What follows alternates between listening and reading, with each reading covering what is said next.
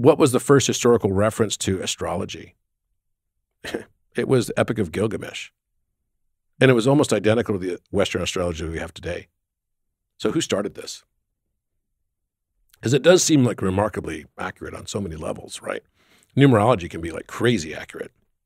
And so when you start digging into it, you're like, who established all this stuff? The 52-card playing deck even, right? Where did all this stuff come from? You're going to find that literally all of it, this esoteric wisdom that seems to have withstood the passage of time, all came through Hermes Trismegistus. Robert Grant is the polymath Renaissance man who has been decoding some of the ancient secrets that have been hidden and encrypted in so much of our art, so much of our text. And what I really wanted to do for this podcast was bring him on to discuss Hermetic wisdom. I recently devoured this book called the Kybalion, which is teaching Hermetic wisdom that comes, if you believe the myth, all the way back from the time of Abraham and has filtered through Egyptian and Roman and Greek culture, gone underground and then resurfaced. And there's incredible value in these codes, these 7 codes of Hermetic wisdom and all of the different laws and understandings in between. So in this podcast, we just dive right in, and it's one of the most interesting fields of philosophy, spirituality that I've ever encountered, and I'm really excited to share the principles of Hermetic wisdom with Robert Grant on this podcast. So enjoy this show with Robert Grant. The truth is that we're all the master, we're all the healer, we're all the mystic. Give it up one time for Aubrey Marcus. Robert, you're back. Good to see you. And I called you back for a very specific reason, because after we finished our last meeting, I read this book called the Kybalion, and it was first published, I think, in 1906, and it was the resurfacing of some what they claim to be mystery school wisdom from Hermes Trismegistus that resurfaced in 1906 and then resurfaced again in a reprinting. And someone recommended it to me. It was actually my brother McCod, and I was like, oh, shit. Like, a lot of this I'd heard, and I'd found myself quoting Hermes Trismegistus, but didn't really know the source material from where it came from. And this is something that you know a lot about. So I was like, man, we got to get back here and we got to talk about it. And where I want to start is who was Hermes? Well, that's a big question. I think he's probably had many characters through what we would consider our history, through different incarnations. And, you know, a lot of people talk about Enoch, right, being related to Hermes. A lot Who's of people. Enoch? Okay, so we're going deep now. Let's go. Yeah, why not? Okay, Fuck so it. there's a non-canonical books of the Bible, right? And one of them is called the Book of Enoch. So Enoch tells a story of an antediluvian or pre-diluvian, pre-flood period of time. So like in the period. And where are these books found? Like where are these non-biblical books found? You know, so in 325 A.D., Council of Nicaea. Council of Nicaea, exactly. So Constantine, who was also the emperor of Rome at the time, decided to declare himself the pope. And now, if you can't beat him, the Christians at the time, let's join them. So let's set the rules for it. We're going to bring together all the bishops and everything, and they looked at it as this is a big spiritual awakening, but we need to make, you know, the official sort of statement on these are the books of the Bible. Until that time, there were many, many other books. A lot of books didn't make it into this canonization. Yeah. But where did they go? They're still around. They're still around. The Gospel of Thomas is another good example of this. Some of them are called the Apocrypha, if you've ever heard of the Apocrypha. So these are like esoteric wisdom teachings that often the Essenes or the Gnostics also held and kept, and for, you know, literally thousands of years. So basically, you know, what you find even in Qumran when they had the Dead Sea Scrolls, right? References were made inside of those and the Dead Sea Scrolls to some of these non-canonized books of the Bible. And when you think about the Council of Nicaea, you have to think about an imperial structure that saw that the slave classes loved this new teaching, both for its virtue. Of course, there's so much virtue in the truth of Christianity and the teachings of Yeshua when you can actually look through some of the ways in which the, quote, church has twisted those teachings. But if you looked at the deep core of it, such powerful wisdom, number one. Number two, it started to flip and reverse the power structure because there was just a few wealthy aristocrats and there was tons and tons of poor peasants, proletariat, whatever you wanted to call them. And this religion started to flourish amongst them. Blessed are the meek. You know, it kind of flipped everything on its head, and it was all about the virtue of your inner world, of your heart, of your compassion, of your kindness, of your love, of your service, not the strength of your arm and your armor and your conquering. Yeah. And so it flipped this whole Roman paradigm on its head. So you got an emperor there who's organizing a council and being like, we got to take all these texts and we got to make them work for us.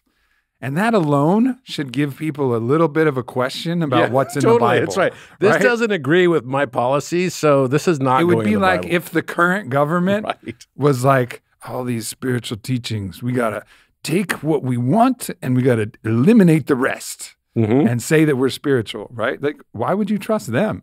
Exactly. To make the cuts. They're not the right editor. They got a vested interest. They're not unbiased in fact, source. Arguably the opposite, right? Yeah. The one that you should be most skeptical of. Well, the Book of Enoch is one of those such books. And you can find tons and tons of references to this all across the internet. You can just type in Book of Enoch.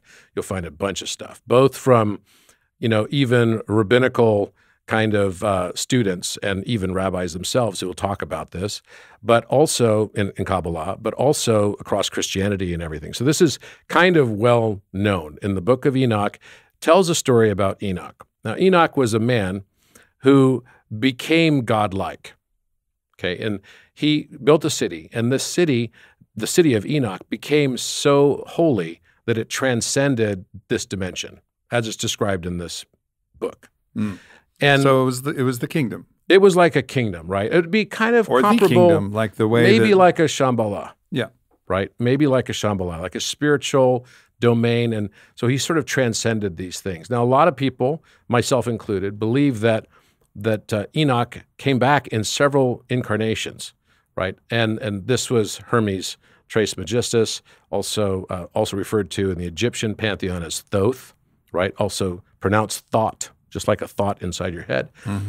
In addition, you have other references where it might be that Melchizedek was also one of these incarnations. So you've heard of the keys of Melchizedek. That's who Paul Selig, who's been on my podcast many times, if he's forced and pressed to give a name to the guides that he's talking to, it's Melchizedek. Yeah. And Melchizedek means Malkitzedek, right? It's a Hebrew word.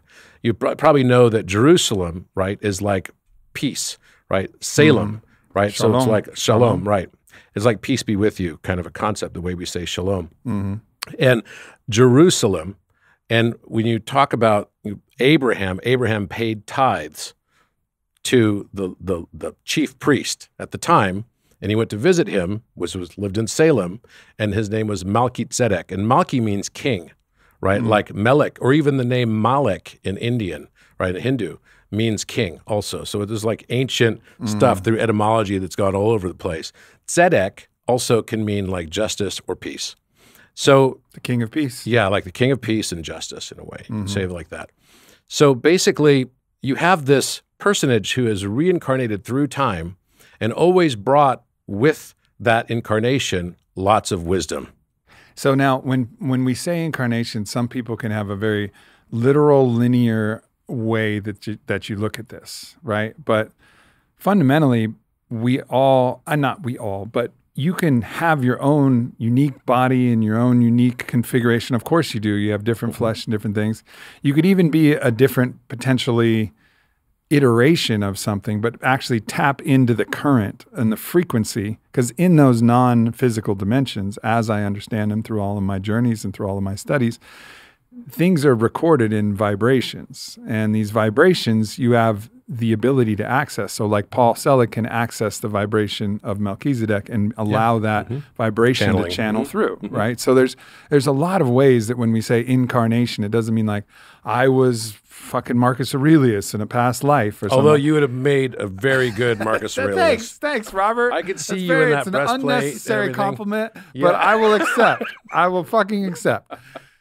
But nonetheless, like so when you think about this, just think about somebody who's tapping into, at the very least, the energy of what the vibrational signature and collected intelligence of this being that we call Hermes might be. And that could very well be the case too. But there are certain signatures.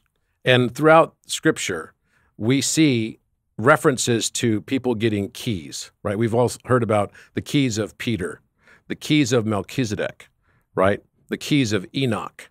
There's a book called The Keys of Enoch as well by J.J. Hertak that's worth reading if you're interested to learn more about this. And I remember when we first met via text, I think I asked you if you were into Hermeticism the very first time as well. And you hadn't yet read Kybalion. And then when we talked at the last time, you're like, I just read Kybalion. It was like, whoa. Yeah. That was like, wow. And I feel like there is this frequency, maybe it's a frequency connection, it might be an incarnation connection, that ties several of these people throughout history together, right? Where we see these kind of keys of Solomon, another man of great wisdom who I know you've studied a lot about as well. So, and they all have sigils as well, which is kind of interesting. So there's kind of a different meaning. I think I'm wearing David's sigil on my... Yeah, you've got a Star of David, which my, also originates necklace. with, as well, with that turned into Seal of Solomon as well. So I think there's some depth to this. And this concept of, even as recently as someone like Saint Germain, right? You may have heard of Saint Germain. The violet purple flame. Exactly. Of So Germain. Saint Germain was this very interesting character from like the 18th century that everyone thought lived for possibly hundreds of years even. He was very charismatic. He could hold a conversation, but he never ate at dinner.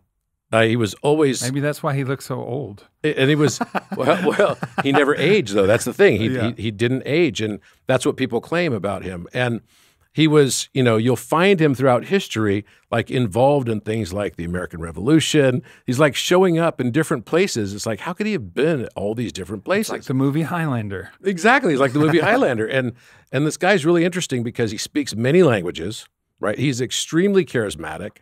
And people thought he must be a charlatan because he couldn't possibly have done all the things that he seems to have known and done in his lifetime. Yeah. Because he had to live many lifetimes. So there's all kinds of huge lore around this guy. A lot of people believe that, again, tapping into that same frequency or possibly incarnation of Thoth, of Hermes.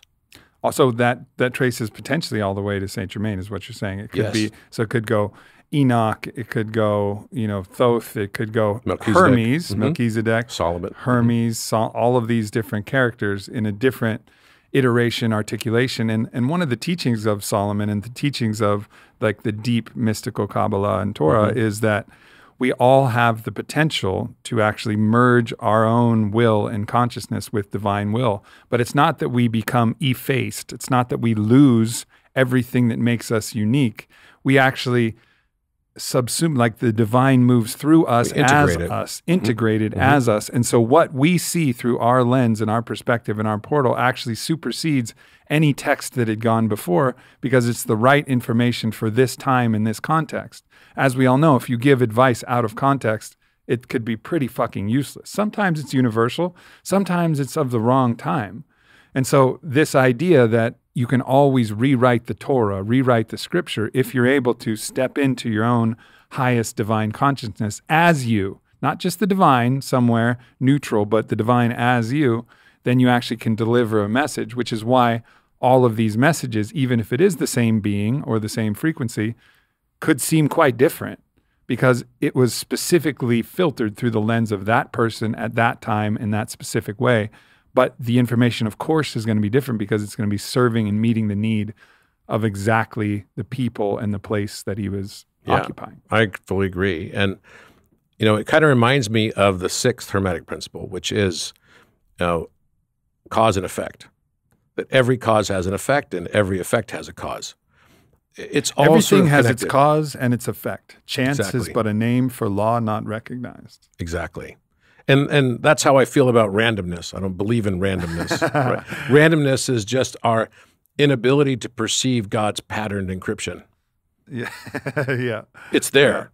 Yeah. I don't care what the number sequence is. I've always been able to find patterns in it if I really deeply look. But, we talked about this last time. What is randomness? It's just a boundary condition where our knowledge ends and our ignorance begins. And as we expand human consciousness, we push the boundary out further and further. And that expands probably at something like the speed of light. Interesting that the universe is expanding about that same speed too. Maybe it's just our consciousness. Oh, and that goes to the first principle of Hermeticism. Mentalism. The principle of mentalism. The all is mind, the universe is mental. I read this and I was like, no shit. And because I came to that conclusion after trying 3 times to write a book called Master Your Mind. 60,000 words. 60,000 words thrice. All Thrice. Thrice Majestus. All stillborn, because finally it had to bring me to the conclusion, hey, dummy, you can't separate the mind from anything else. So how are you going to master the mind? Like that's saying I might as well write a book, Master the Universe, and put a picture of fucking He-Man on the cover and make it a comic. Because I had no chance. And I kept running into that problem. I just want to know who Skeletor is. Oh, that's a good question. I think if we put that question out in the polls, we'd get a lot of similar answers probably. Yeah. But yeah, so I realized that and I was like, you have to define, whether you call it mind or whether you call it something else, you could call it love if you like, but I think mind is a good way for us to think about it. Mm-hmm. You have to define it all as the same substrate to actually understand it. So call it mind or call it something, but it is actually all the same substrate, really, of just different densities. There's a great quote by Max Planck, who was pretty much the mentor that made Einstein famous, because Einstein, working as a patent clerk, needed somebody to sponsor him, right? Who was going to be well regarded in the academic community. And that was Max Planck. Max Planck is famous for many things, particularly in quantum physics. Now, he and Einstein didn't agree on everything. He was more of the mindset that the universe is based on mind. He said, there is no matter as such. We must conclude that at the base of everything is really just a conscious mind. And when you think about it in those terms, you start to then realize, and that's why I've kind of come to the conclusion that we have a you and you have a you inverse around you, right? So all of it is a mental construct. We cannot separate. There is no such thing as true objective reality in the context that we all see the world through our own prism. Yeah. So that is what we believe to be objective. And we all think that our perception of a thing is objective. But as we start to expand our awareness, we realize there's different ways of looking at the same things or circumstances. That's why we have a crime and there are 30 eyewitnesses that have entirely different accounts of the exact same occurrence. So this is something that I was, definitely hoping that we would get into, because the idea of the, perspectival nature of all of our perception is pretty much unquestionable. Nobody watches the same movie because you're watching it through your own lens and through your own eyes and your own associations and everything that's coming there. Nobody reads the same book. Nobody knows the same person. We're all living in our own multiverse within the universe, the one verse, which is our own perspective. However, that doesn't mean that everything is just a story and nothing is real necessarily. And I think that's the way that postmodernity has taken it, that everything's just a story, nothing's real, nothing matters. And one of the things that I've been really studying with Rabbi Gaffney is actually the correlation between, in the Kabbalist lineage, the goddess Shekinah and the Tao. And it's basically a set of first principles and first values, like the law. So if you read the Tao Te Ching, it says the Tao is older than God. I don't know what created it, but the Tao is older than God. And that is it's like the law that's underneath perspective itself. And that's why they're saying it's even, earlier than God. It was even older than God. Right? And see, that's where I would place the 7 Hermetic principles. And that's where this seems to be reaching it's for. like the laws of the construct. This is, so basically the Hermetic principles are getting to the Tao, or in another, so maybe, Lao Tzu was another iteration of this Hermes Trismegistus thought in just another way, and another mystic. Maybe Rumi was as well, who said, you are not a drop in the ocean, you're the ocean in a drop. Obviously, that's the principle of correspondence, like spoken extremely poetically. But either way, people are accessing this particular type of wisdom, and it seems to be reaching for that thing, the first principles and first values of the entire everything, the all that ever is. And then all of the creations are built upon that stack. Well, and I believe fundamentally that part of the struggle that we face right now as a people, as humanity, is we are still very much clinging to this anachronistic, I believe, notion of materialism. And this leads to reductionism. It leads to more and more confirmation bias of that reductionism and materialism. It's all stacked on itself. So this is one of the biggest challenges relative to our educational system right now. That's becoming kind of an anachronism in our world today. Well, it's not it's not only our education system, it's our medical system, it's our financial system, it's our every system. It's trying to reduce it to the smallest part that you can understand. Even using words to describe a thing is incredibly reductionist. If I say, hey, Robert, I'm reducing you to a symbol that can be placed in a name, and it means something bigger, but we sometimes forget that the word is just a placeholder that clumsily approximates something that would be impossible to actually describe. And this is one of the reasons I reject the notion of being titled in one area. Because as soon as you say, oh, someone will ask, and the way over here in the Uber driver asked me, he goes, so what are you doing here? I said, oh, I'm doing a podcast with Aubrey Marcus. And then he goes, oh, okay, are you going to need a ride back later this afternoon or whatever? And I said, probably. I got another podcast with Danica Patrick. And he's like, what do you do? He goes, what's your expertise? And I'm like, well, okay. Now I'm all of a sudden feeling this like gravitational pull towards just to come up with a convenient answer. Give him a something he can hang on to so he can quickly understand and then dismiss. Which is more narrow, right? More narrow than what I actually am. Do you think we crave that because there's a discomfort when we don't understand something and there's dissonance? Like, so the discomfort comes, why? What is he doing that allows him to get this? There's a little bit of discomfort, and then if they get something that they can just slide in, then the discomfort stops, and they're like, everything makes sense. Because we all feel comfortable when we can categorize something. Yeah, totally. Right? It's like, okay, he's a policeman. I know how policemen think now, but he's not going to talk to me about anything outside of police stuff that I'm going to listen to. Yeah. I can then sort of shut it down. And we all do this when we see a circumstance or event. Doesn't matter what it is. We want to categorize it that fast. Yeah. And by categorizing it too quickly, we keep ourselves stuck in this world of judgment rather than just pure observation. And we can learn a lot more by looking at things, taking a moment and saying, without being so quick to judge it, saying, okay, let me see what the other ways to look at this are, because maybe the only true objective truth would be a mathematical equation. It's a mathematical equation which is the sum of all perspectives. So what I try to do now is I try to look at things through other lenses that would be juxtaposed to my own, even if I don't feel like I could agree with it right away. I want to try to do that so that I can step into another person's consciousness, another person's shoes. And in a way, I think that in and of itself, if we can strive for looking at things that way, then that helps us to find forgiveness. It helps us to find empathy. It helps us, to look at the world probably the way that maybe God would look at the world. And if that all sounds too highbrow for you and you're like, not interested, it'll make you a better lover. It'll make you a better leader. It'll make you a better friend. Are these things you care about, being a lover, a leader, and a friend? Well, then these principles are important. The ability to step inside the inside of somebody else's experience and not keep your safe distance. And it's really vulnerable when you do that because you're subject to feel what they feel and experience what they experience. 100%. And so it's obviously you need to choose those people you do with. you do it with, wisely, or do it from afar. You obviously don't want to go step into anybody who's sniffing spray paint on the, street corner or whatever. Like that might be I don't need to step into every shoe, maybe. Yeah. I mean, you want to be able to imagine it, just not actually step into it.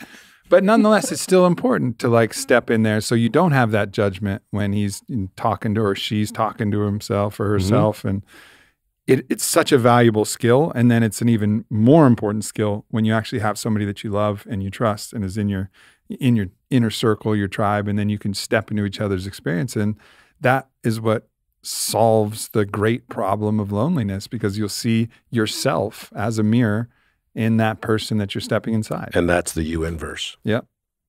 That's the you inverse. So when you realize that the universe is mental, and there's a reason why the first of the Hermetic principles is mentalism. It's so core to understanding all the rest. Each stacks on each other. And when you realize that, then you start realizing that every experience that you have is not just happening to you, it's actually happening for you. Whether you're conscious of it or not is up to you. You may not be aware of it until later on. And we just think that the world's happening to us. Oh my gosh, something bad happened. Oh, life is difficult. Woe is me. I'm a victim, blah, blah, blah. Well, or you can look at it differently and say, what is my you inverse or my subconscious mind, the lens through which I'm seeing the world, trying to teach me, my higher self, trying to project back to me so that I will come to that realization. You could go to school for years and years and years and study the didactics, but until you experience it in some sort of a role play that you believe is actually real, you haven't really fully learned it. Mm. And so often people will say, well, what does all this stuff mean? How does this help or save the whales? Or how does this save deforestation or whatever? Well, if you actually study further into this, you'll realize that what we judge will just continue to be projected back to us. So in a way, when you start to really go down this rabbit hole of, okay, I'm going to be an advocate for this, that, or the other thing, by your own judgments of those things. Especially advocate against. Yeah, exactly. You will only perpetuate those things. It's the hammer and nail situation. Mm-hmm. And that comes out of all of this, understanding of the Hermetic principles. And I think that's why it's so powerful for me. But one thing I want to mention also, when you ask who is Thoth and who is Hermes. Hermes, you can learn a lot about him also. So there's several books. Kybalion is one. Mm-hmm. It's excellent, by the three initiates. I love it. And you can listen to it on YouTube. It's fantastic. Around the same time, there was a translation that came out of the Emerald Tablets. So talking about the early 20th century. And in the early 20th century, there was kind of a bit of a mini renaissance that was happening. You saw a lot of advances in physics that was happening at that time, right? You saw people like Walter Russell. They started creating societies of like polymathic thought, like the Twilight Club in New York City that Walter Russell was a founder of. And I'm excited because I'm going to probably go and speak at his university in Virginia here in the next few weeks or so. But basically there was this small little mini kind of, I'd say right around the turn of the century up until probably around, the crash in 1929. There was this really interesting time happening. It was kind of the roaring 20s and there was a very different philosophy and thought. Art was also exploding at that time. And what you find during that period of time is that people were going through these sort of expansions. So you hear about also, leading up into that late 19th century, like Helena Blavatsky, and Rudolf Steiner and other people that were kind of luminaries during this period of the world. And there was this expansion going on. So one of those things that came out of this was not only the work by the three initiates and the Kybalion, but also the Emerald Tablets of Thoth. Now, Emerald Tablets have been around for a long time, but there were different translations of it. This was a channel translation that was done by a guy by the name of Dorial. So I would definitely look into that because it tells a story also of Thoth, the Atlantean. So it goes all the way back in time and tells a story, and he actually claims in this writing that he built the pyramid. He was the designer of it. Now, it's funny because in Egyptian history, they tell the story of a guy by the name of Hemiunu. Hemiunu would have been the architect for the Great Pyramid. But Hemiunu sounded a lot like Hermiunu right? It could definitely be some sort of connection between the two. And when you get into that, you can learn the whole story about how Atlantis fell and then how civilization was maintained, how they moved to Kem, the land of Kem, Egypt. Which is where, if people have listened to my podcast, Matthias DeStefano remembers life he lived as a woman with a child and sings the songs, and it's pretty remarkable. Yeah. And he tells stories of Thoth as a being, as a being in the flesh, not just a deity that's a aggregation of energy that people are worshiping, but no, it was a being. Yeah, and he was sort of like, you could think of him as the king of the land also for thousands of years, in fact. And so, depending on which historical timeline you kind of like prescribe to, one of them is the pyramids are something on the order more of about 13,000 years old. Some are even older still. That it was before the Yungadryas, and we had like some major calamity that happened, around after that time. Also, the flood kind of plays into this. But basically, that story is worth reading. It's worth going through. There's something about it where we all kind of have this ability to know if something is worth listening to or reading. And as the words permeate into your consciousness, there's something very powerful about that particular book. It's fascinating. And it's written in a very prose kind of way. So it's beautifully written. It feels like scripture in a way. It's got this kind of holy feeling to it. And I probably read it and listened to it at least 200 times. Wow. And every time I listen to it or read it, I get something entirely new from it. It's there's something very powerful about it. Same thing with Kybalion. Kybalion's another good example. The Hermeticum is also another one that is worth reading. It's a short book, and it's a reiteration of a lot of these principles that have been passed down generation after generation, sometimes through sort of hidden secret society type stuff. It's hidden so that it can be found. So if we do our job, you'll both not need to read these books and be even more excited to read these books. Yes, that's right. So that's what we're here to do.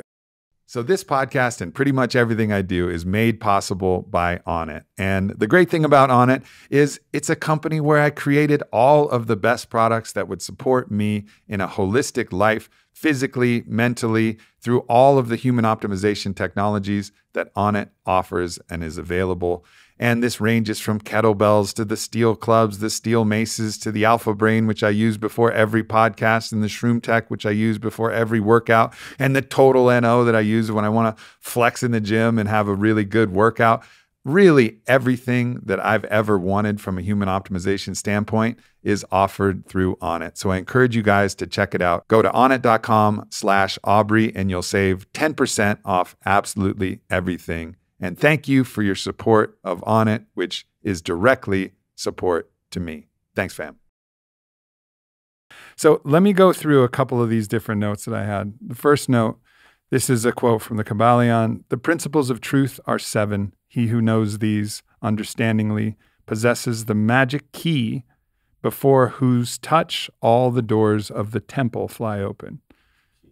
The key. So these are that's exactly what these have been. These have been keys for me to start unlocking these different rooms in my psyche. Like if I can use this key correctly, and we'll talk about some of the ways that I've used these keys already, but I know I'm just now getting on the journey. But when you were talking about the principle of mentalism, this one key, the all is mind, the universe is mental, what you were previously saying about how things that you're projecting out into the world are reflected back to you.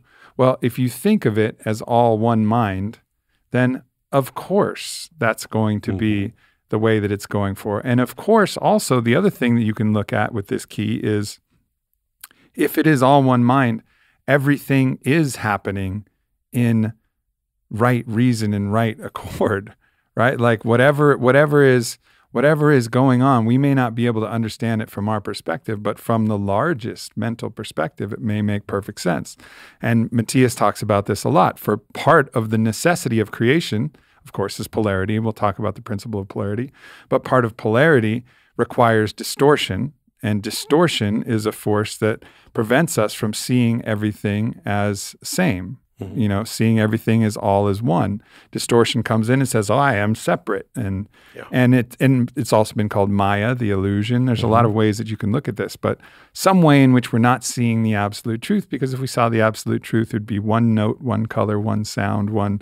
You know, we would see beyond all of the differentiation. We wouldn't get to experience our own differentiation. Exactly. So within that, you start to understand, maybe this is all just a part of the symphony. And right now we could be in a part of the song that's like the deep, low, strident, you know, viola part that's kind of building the intensity and anxiety. That's okay. It's all part of a big, grander symphony. And co-creatively, we're the conductors deciding how this orchestra goes. Yeah. No, you're absolutely right. I remember I was invited to go. I met Deepak Chopra in I think it was 2014. And he came to my office, and I wrote up on the board, on the whiteboard, the symbol, the Om symbol. And I said, you know what this actually also means? And he's like, what? I go, it's 3, 6, 9. And the 9 is backwards, because it's the way the Sanskrit, so it basically would write. And then you've got like this, looks like an I at the top with a dot in the center, and that's one of the ways to write the number 6. So 3, 6, 9. And he said, wow. He was like kind of blown away by that. And I said, Nikola Tesla talks about this. And he goes, how would Tesla know about this? And I said, well, because his guru was Swami Vivekananda, who's a famous Swami. You know, it was kind of like a Yogananda level guy in the late 19th century, early 20th century that came to the United States and taught. And Tesla was, you know, a devout of that person. He was definitely someone who followed him very closely. And so he invited me. He said, you need to come with me. He took me in, you know, we're in a big meeting with a lot of people around. He goes, took me in this other room. He goes, you need to come with me to Kerala. You need to come with me to Kerala. It's in southern India. And there's a big temple there, and like a very old temple with these 2 snakes on the doors. It's like super famous. There's supposed to be a Vimana in the base of it and everything. I was like, okay, this sounds really cool. So he invites me to go. In the last second, I unfortunately couldn't go because I had a board meeting got called. And I was going through a major crisis at the time. It was a difficult situation. So I called him up and I said, I fortunately can't make it. And he said, don't worry, Robert. Everything is as it should be. And I didn't really know what that meant, because in that moment in time, I was still thinking that, no, we make the world happen. Right? Whatever it is that we do, we can kind of like either let it happen to us or we make it happen. I didn't realize at that time that I now believe very strongly that everything is connected. And both are true. And this is the hard part, is that we have to be able to embrace paradox. Exactly. To understand any aspect of the universe. Yeah, you got to make it happen. And the universe is making you happen. And you're making it happen. And the universe is making you happen. And everything else around you happen. Because it's all mind. Right. And that's how it can work. When you think about it, I'll give you another example. It's pretty funny. I was on Instagram, and I see this post from this gentleman page or whatever that I follow. And this guy had like a neck brace on. And this pretty girl walks down the street right by him. And he like jerks his neck to look at her. He's like, oh, that hurt, right? Like this. And then another one walks by this way. He does it again. He's like, oh, it hurts. And it's like, men will be men. Type of thing. And I was just laughing about this. And not 30 minutes later, I get on a conference call with my attorneys to work on some licensing agreement on patents. And our attorney gets on, and he's got a big-ass neck brace on. Right? And I was like thinking, I've never had a call with lawyers where there was a guy with a neck brace. And I just saw this like 10 minutes ago. Is this another form of mentalism? Right? Where the things that we are seeing and registering consciously are starting to become manifested in the world around us very rapidly through synchronicities. And it's another pattern of connection. And of course, obviously, you're not saying that you looking at that post caused the guy's neck to break. Right? No, but what you're saying is that there's a correlation at a plane of causation that's far higher and far beyond what we even understand, and it puts something in motion, which created a spray paint effect of this kind of splatter gun of like, okay, now neck brace is going to enter this aspect of consciousness, right? And it's again, this would go back to this principle of cause and effect. Chance is but a name for law not recognized. Yeah. So what you're suggesting is part of that principle of cause and effect that, all right, yeah, that's chance. Right now, as far as we know, it's chance. But there may be a law that we're not recognizing at a plane that we don't have access to. I don't believe in coincidences. I used to. When I was very much a materialistic thinker, I believed in coincidences. Now I don't believe in coincidences at all, because I've had way too many examples where I had thought previously something was coincidence, and I realized later that it was all part of a macro pattern that was just too large for me to see from my zoomed in, too close to the tree to see the forest perspective. As soon as you zoom out and start looking at things from a larger standpoint, then those patterns start to become more visible to the naked eye. And you start realizing I'm learning something through this. And it's a beautiful process. Just now that you've read Kybalion, I'm sure that if you haven't yet, you will soon start experiencing more synchronicities. And this is one of the things that Carl Jung talks about. The surest sign of the path to enlightenment, or what he called the individuation process, is the number of synchronicities you start to register and experience in your day-to-day life. Yeah, I just had one right before you came. So we had an old Onnit employee that I knew, but I knew him in the Onnit context, and he really got this urge to connect to me and really show me like what he was all about.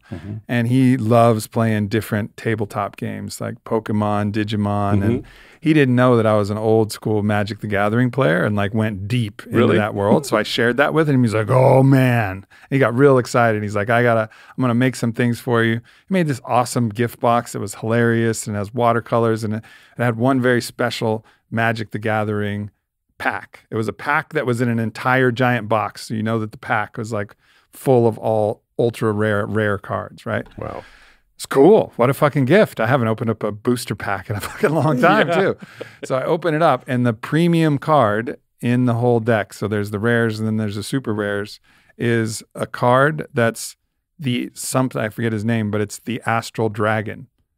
Now, if you know, I just released a documentary called Dragon of the Jungle, which is literally about an astral dragon, which has been since that, and that released a week ago. And it's also been a way that I've been experiencing, consciousness through the lens of this mythical creature, a being of power, and trying to connect to the astral dragon kind of energy. Another synchronicity. And exactly, that's what I'm saying. Like, a dragon, sure, it's Magic the Gathering. There's dragons all over the place. An astral dragon as the rare card in the one pack that I got, coincidence. Or this is like just a wink from the divine being like, there you go, boy. Like, make sure you're paying attention. So I'll give you another wink tied to the astral dragon. So on April 23rd and 24th, I spent the night in the Great Pyramid. Just a couple months ago, 3 months ago. And it was the holiest night of the year. It was Ramadan. The pyramids were closed during the day. I was supposed to be there with a CEO of a major network, kind of a television network thing, and he couldn't make it last second. So I said, well, I'll just go to the pyramid by myself. So I went in, and I spent like 4 hours in the pyramid by myself. And while I was in there, I looked at the wall. And I'd already found, my wife, Susie, actually found the bull and the cow that was on the wall that matched the one on the Last Supper painting on the right side. But above the bull and the cow, I'd always seen this writing. There was always writing, and I kept seeing writing up there, and it was kind of like this swooshy kind of a shape, like a sine, cosine wave. This time I went in there, I noticed I could see the pattern. It's a dragon. In fact, it wasn't one dragon, it's three. 3 dragons, and they're attached to a tree. Now, you may have seen when the Queen had her Diamond Jubilee thing recently. What Queen? I didn't. Queen of England. Queen of England. She lit up this. It was very bizarre. It's like there's this globe on this, like the royal pillow and the globe. And so she goes and pushes on the globe, and all of a sudden these lights go in the shape of 3-strand DNA.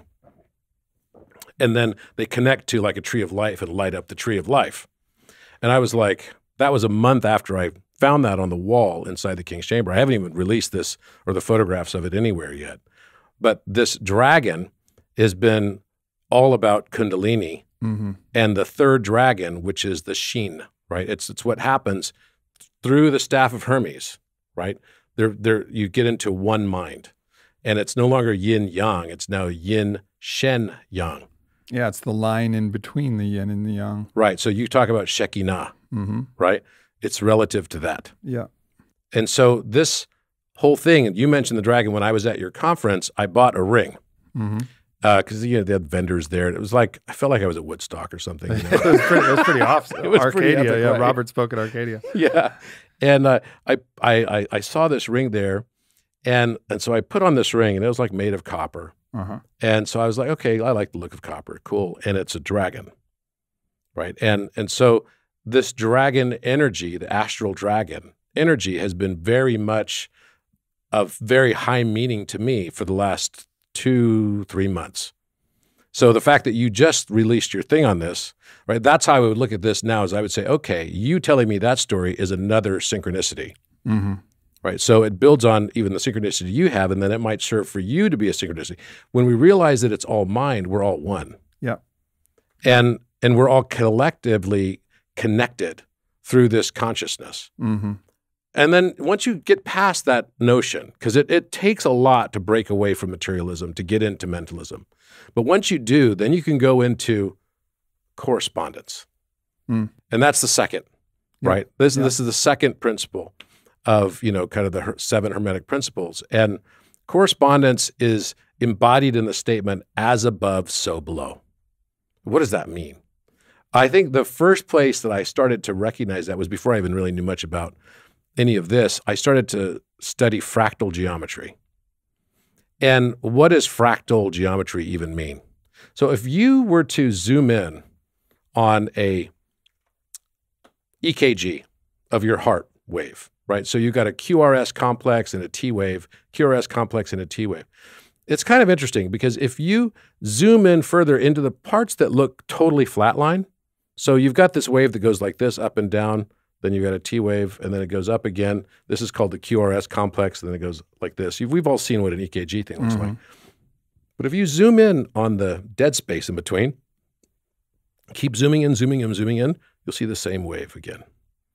As a fractal form, a smaller form of it. And I suppose one of the limitations is, maybe they don't do this anymore, but you used to see those with ink.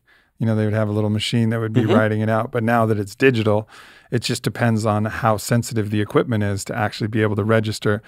It could probably go all the way up and all the way down, registering all the way. So if you even zoomed in like the Mandelbrot, the Mandelbrot set. That's like exactly what Mandelbrot fractal set. geometry is. And so even if you looked into the EKG, it would be little patterns upon patterns upon patterns, and you could just keep zooming in. Obviously, we don't have instruments that are sensitive enough to detect that. They're starting to build them. But they will. And ultimately, I think that's when we'll start to show this principle of correspondence in a lot easier way. And also we have James Webb Telescope looking out farther and farther. And I don't know how useful it is right now at this stage, but it's pretty cool. Right. Yeah, it's very cool. It's very cool. You can see the cool nebula and stuff. I mean, it's like super clear photographs and everything that we've never been able to see before. It's not a coincidence now that we're now able to observe what it looks like to see a black hole, right? As of a couple of years ago. And when that photograph got released on the internet of that, I can't remember her name, the woman who basically was doing the research and caught a photograph of a black hole. We're finding, again, we're pushing that boundary of ignorance farther and farther out, right? We still don't understand what is dark matter, what is dark energy. And as we start to understand this dark matter, dark energy, maybe this is really just an analog for the own aspects of our own subconscious mind we are yet to become consciously aware of. Thinking out loud, I haven't really thought about this till now, but is it possible that dark energy and dark matter, and again, my astrophysics and quantum physics is very amateur, but could it be possible that is actually a window into the Tao, the All, the Shekinah, and that's actually, we're looking at the void, and the void has a form because the form is the first values and first principles of the Tao, of the Shekinah, of the Hermetic principles, and we're actually seeing some kind of representation come through the blackness. So it's not nothing, and that's what we're saying. It's not. It's definitely not nothing. It's not nothing. It seems like nothing, but if you actually really look, there would be an encoding in the nothing, and the encoding is that thing that was older than God. Yeah, and maybe it's all about our own mindset. And there's probably some physicists like, dummy. That's a terrible idea. No, but maybe not. No, I think it's 100% correct. I actually, I mean, look, you got physicists in 2012, they discover the Higgs boson, right? And they co-name that the God particle. I think there's, amongst large circles within some of the physics community, as you continue to go further and further into this, I mean, we could go down this reductionistic path and just realize that every time we look for something, whatever we're looking for, we will find. Yeah, right. So the observer effect. Let's find it. Exactly. Let's find it's Heisenberg's uncertainty principle, whatever you expect. What we get in this world is not necessarily what we deserve in life. It's what we expected that we were going to get. Whether you expected it consciously or you expected it subconsciously, and that manifested in anxiety, you are creating the living circumstance that we have on a day-to-day basis. Now, what happens is you start looking at an atom, and the way Max Planck described an atom. Before we go further, I just want to keep people out of like a dangerous rabbit hole of that. That doesn't mean that the woman that gets raped called forth the rape from her own. There are agents that can act and usurp another person's will and usurp another person's attraction and projection and actually force them to participate in their own attraction, projection, internal game. What you're talking about is the internal landscape. Yeah. And how you perceive it. And often that correlates to something external because you'll find it, you'll search it, you'll look for it, you'll notice it, you'll follow that path, you'll draw it to you. But however, it is a principle that absolutely applies to your internal landscape. Yeah, 90% of what happens to us is not actually what happens to us. It's what we believed happened to us. Right. And again, that's getting to that mental space of it's a mental universe. So what can I learn from this experience? Why am I projecting this experience? Or why am I seeing it through this prism? What is it that I can learn from this? So in that context, every person you meet, you can learn something from. Every circumstance that comes up, you could find a synchronicity in it or not. It's up to you. There's something that comes to mind when I'm talking about this, and it is very much a Hermetic principle of alchemy. Mm-hmm. You know, this being able to turn lead into gold. And this is a mechanism of perception, not actually having anything to do with metals on the periodic table, although many people have tried in a foolhardy approach. It's symbolic. It's symbolic. And one of the great stories of this is the Taoist, I think she was Taoist tantric teacher, and kind of like the I don't know, in some ways the founder of this kind of school of thought, Yeshe Sogyal. And Jamie Wheel talks about it in his book, Recapture the Rapture. She's traveling alone on one of those, call it the King's Road, if you watch, watch Game of Thrones, right? On King's Road, dangerous place. Mm-hmm. Some brigands find her on King's Road, and they go to rape her. And she was in such a state of consciousness that actually she saw not the rape that was occurring, but she saw the pain and the sorrow and the trauma and the sadness that was in each of these men. And she held in the frequency of seeing that. Mm-hmm. And the men actually carried through. They were in the heat of their passions, and they're in their full, bloodlust and violence, carried through with the quote rape, which of course it was, and it was, and this is the paradox, but she didn't see it as that. And because she didn't see it as that, when they finished and just saw them as the humans, the flawed, broken humans in pain that were reaching out, to try to claim some power, and she saw something different, and they broke down in tears. This is the story. And they broke down in tears, and then they all devoted that we will protect you and fight for you for the rest of our life to make up for what we have done, because you've showed us the truth of who we really are, and beneath this, and showed us something different in this world. And so that, and in the story, it's like she didn't record, the violence aspect of it. She recorded something different, and they recorded something different, and then it shifted the timeline radically for her, for those men, and then for the world, from that act of alchemy. Now, I'm not saying that everybody should be able to do this, blah, blah, blah. This is not like a should game, but this is showing the alchemical principle, the possibility. And it's a divine aspect, because I think another good example of what you're describing is, how Christ took being crucified. Yeah. Right? The whole thing. It's Stoic principle. It's the whole thing. Yeah. It's like, Father, forgive them. They know not what they do. He's probably going into their consciousness in the same way that this woman did, and seeing the broken and finding within his own suffering, right? He still had total power over how he was going to perceive and how he was going to experience this horrific experience. And to me, that is a personification of the divine. And being able to see the world that way. I did a podcast recently in LA with Amber Khan, who I love dearly. She's awesome. And she's a follower of Islam. And she started asking me, she said, well, what about, because she knows I take more of a Buddhistic approach on duality, right? And she's like, yeah, but what about all these people that do these really heinous, horrible things, right? And how do you perceive that? And so I stood my ground. It was an interesting conversation. But at the end of it, she started talking to someone else in the crowd who said, I don't feel good enough. I don't feel good enough, and I feel like I've sinned so much in life. I've done so much stuff wrong. God could never possibly love me. And her response was, in the Quran, it says that God loves you 40,000 times more than, I love how they love to put a mathematical number to it. Why 40,000? 40,000 times more than your mother. And he doesn't see you for the sin. He sees you for the person. It's like, abhor the sin, but love the sinner.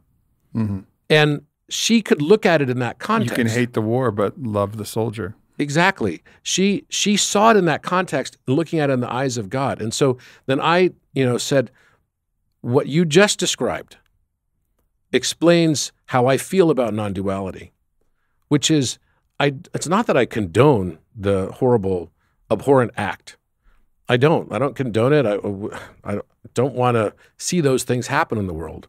But at the same time, I realize that all of us are human beings. We all are imperfect. We all are making mistakes. And at the end of the day, everybody that claims to be only good is not only good. Bullshit. Right? The only people we should be probably concerned about are the people that claim to be only good, because that is narcissism. Right? It's the people that know that, as Alan Watts says, they're rascals at their core. Yeah. Right? It's like the people that don't know that they're a rascal at their core, those are the ones that still haven't yet discovered what the darkness is. What is dark matter? What is dark energy? Maybe it's just the things that we don't want to allow to even be in our consciousness. Yeah, and that aspect of distortion that I was talking about. Distortion is a force, and you could personify that force, and it's been called many names: the beast, the antichrist. Antichrist is an interesting word I've been playing with. I want to touch on one thing. So if we say Melchizedek is in the frequency of Hermes, in the frequency of Hermetic teachings, one of the quotes that I pulled out of a recent book from Paul Selig is, how you change the world is by how you see the world, right? So and this is exactly what Yeshit Tzogyal demonstrated, is by her act of seeing the world differently, the world actually changed. Her world changed. She recorded something different. Viktor Frankl did something different, something similar in Auschwitz, like people making these incredibly wild and radical perspective change that seem impossibly divine, and you do that and it actually changes the world. And this was really kind of the guiding principle behind Arcadia, that festival we threw, is like, let's see the more beautiful world and let's bring it into form now. What an epic place that room was, too. I know, it was unbelievable. That was so cool. It was unbelievable. Talk about feeling like you're in a 5D kind of a world. I mean, really well done on that. That was really cool. But you're right. I think it comes down to, you want to change your world, start by changing your perspective on the world. Yeah. Start to try to see a different way of seeing it than you've seen it before. Because seeing it the same way over and over again and you're not happy, some might call it delusional. I don't. I actually call it ascended. If you can start to see the world in the context that you would like to see the world, then the world will start to reflect more of that back to you. It's a mathematical equation. And another person that I think would be tied to Thoth and Hermes would be Metatron. So it's just the angelic form, and you've probably heard of the 72 names of God, right? So Metatron is known also in the non-canonized books of the Bible as being kind of like the highest of the archangels, right? And there's some connection as well. Sometimes people refer to Metatron as the lesser Yahweh, right? Yahweh being the name of God, right? And it's kind of interesting because there seems to be this connection also between Metatron, angelic representation, Thoth, Hermetic principles, geometry. Yeah. And if we're right here, haven't gone too far past the second principle, the principle of correspondence.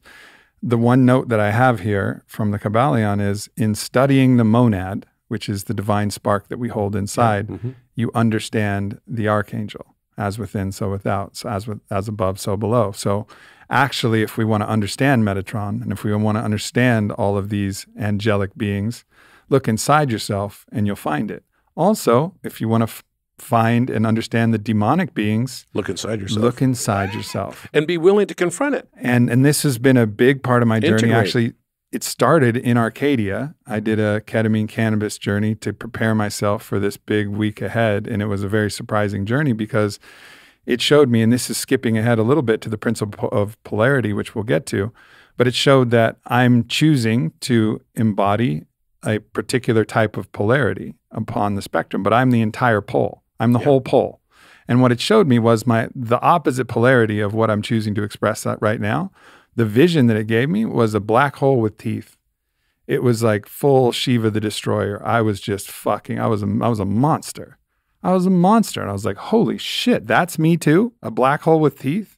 Like, it was like the fucking pit. You're like Luke Skywalker going in a cave, dude. It was intense, man. And that journey has continued of showing me all of the darkness that you could possibly imagine in the world, but showing it as me.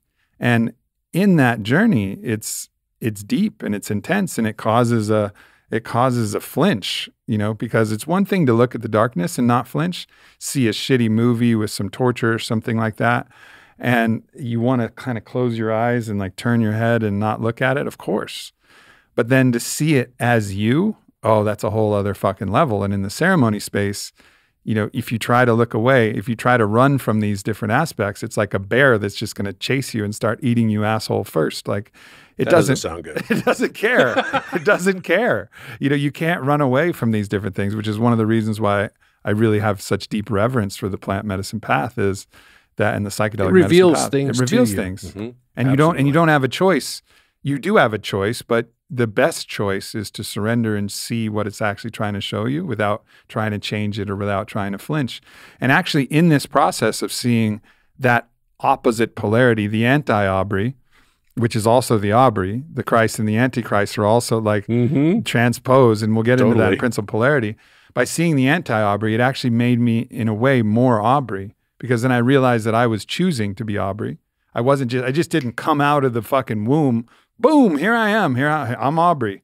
No, I'm a full spectrum being, and I'm choosing this. And in choosing that, there was a strength. There was like, oh, I'm choosing this. And so I trusted myself. I trusted myself to be able to choose which polarity I wanted to express at just a little bit more from that journey. So just the deepest gratitude for actually embracing the entirety of my darkness, so that I'm now reinforcing my choice to participate in the light. And of course, also, I love talking shit. I love being a fucking rascal. I love all of these. You're definitely a rascal. Of course. Of course. But I think you see that, and you do see that in yourself, which is what is so endearing, right? That to me is one of your greatest qualities, is that, and it's very Alan Watts in its feel, right? Which is, Alan knows, he's like, he'll call out rascal stuff. He's like, I'm the worst rascal of all. Like, are you kidding me? He loves to joke, and he loves to like rib people, but that's just kind of who he is, and he's with that. He's good with that. And this is back to the individuation process Carl Jung is referencing. And that's what alchemy is all about. All Carl Jung did is he took alchemy and put it into words that would be fitting to the scientific community. Mm-hmm. What you're really talking about here is just shadow integration. And us understanding or not understanding dark matter, dark energy, to me is just a larger metaphor for us starting to now understand our shadow collectively. It's all mind. Mm-hmm. When we look at it from that context, like, everything shifts. Everything shifts. You look at Jesus. Okay, Jesus, what did he do? He just told everybody, judge not, right? Lest you judge yourself. Love God with all your heart, might, mind, and strength, right? Love your neighbor as yourself. That's really all he taught. You got the Beatitudes, a few other things, the meek shall inherit the word.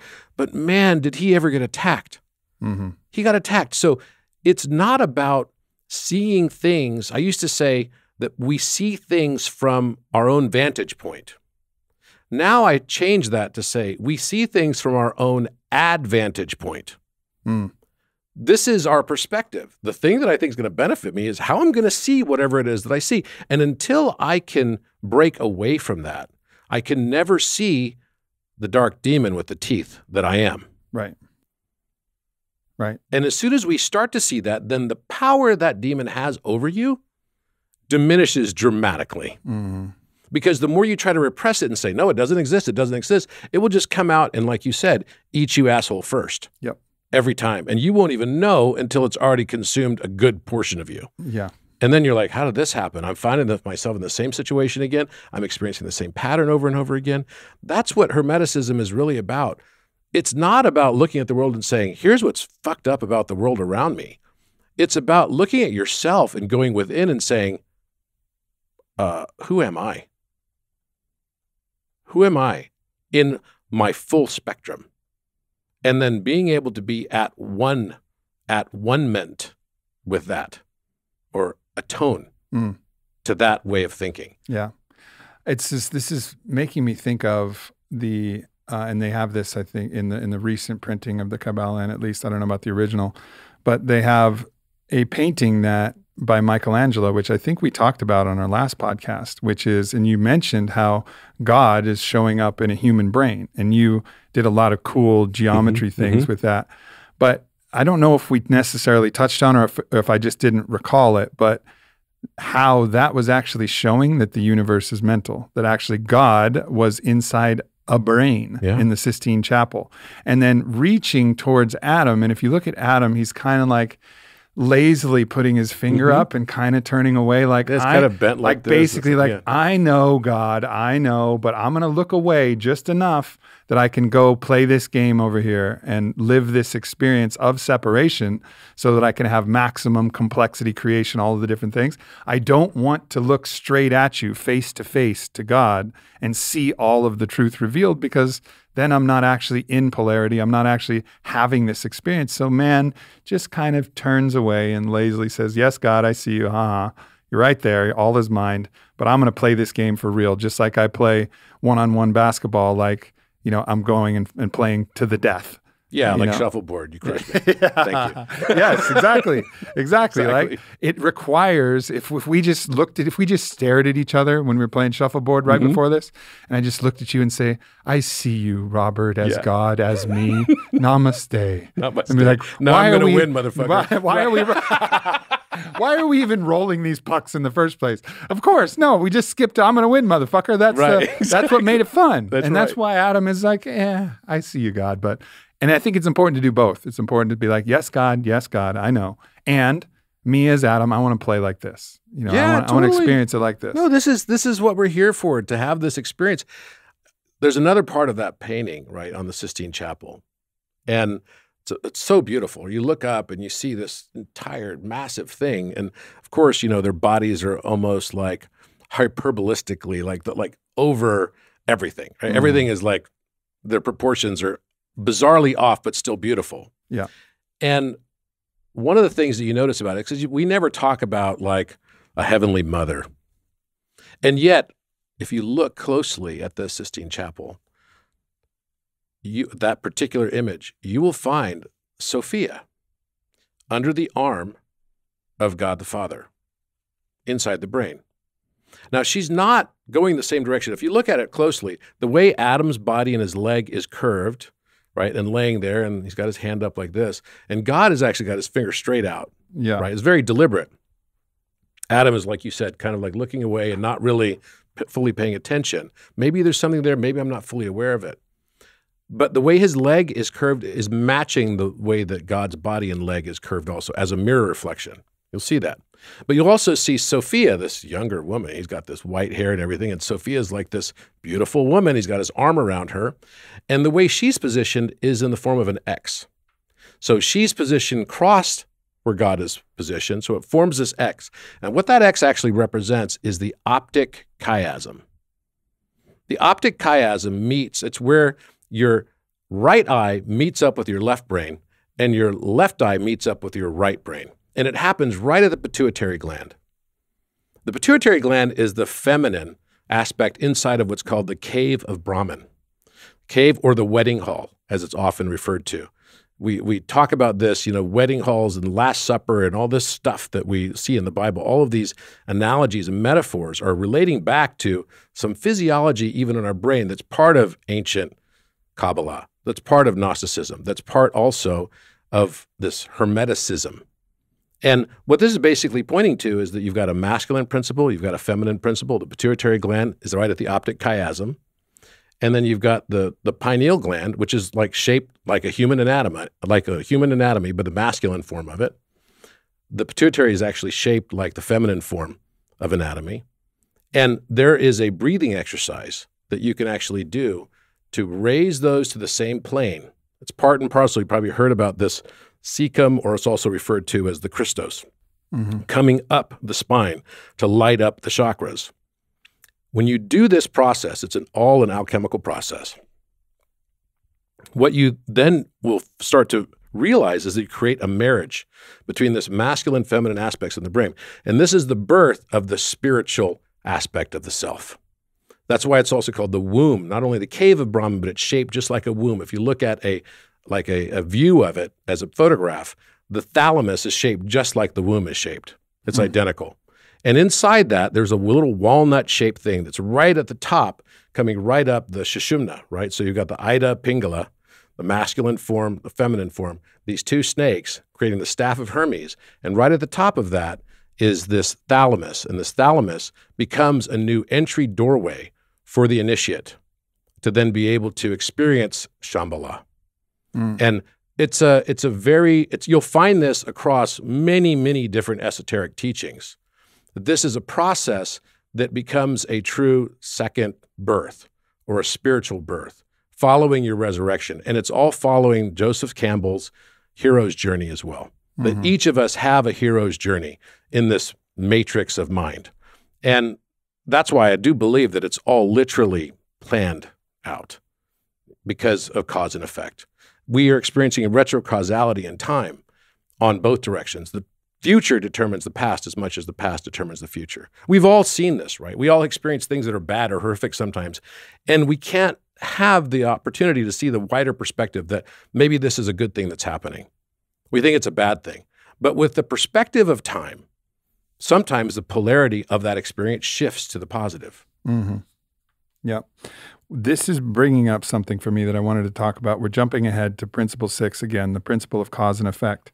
So if I read this correctly, the Kybalion is basically saying that the all, which is what they call it, many names for that source, God, whatever you want, the all is the causeless cause, basically, right? And in some way... It's like the formless form. The formless form, the causeless cause. And that's the only thing that's outside of this law of cause and effect, that each new cause has a form or effect.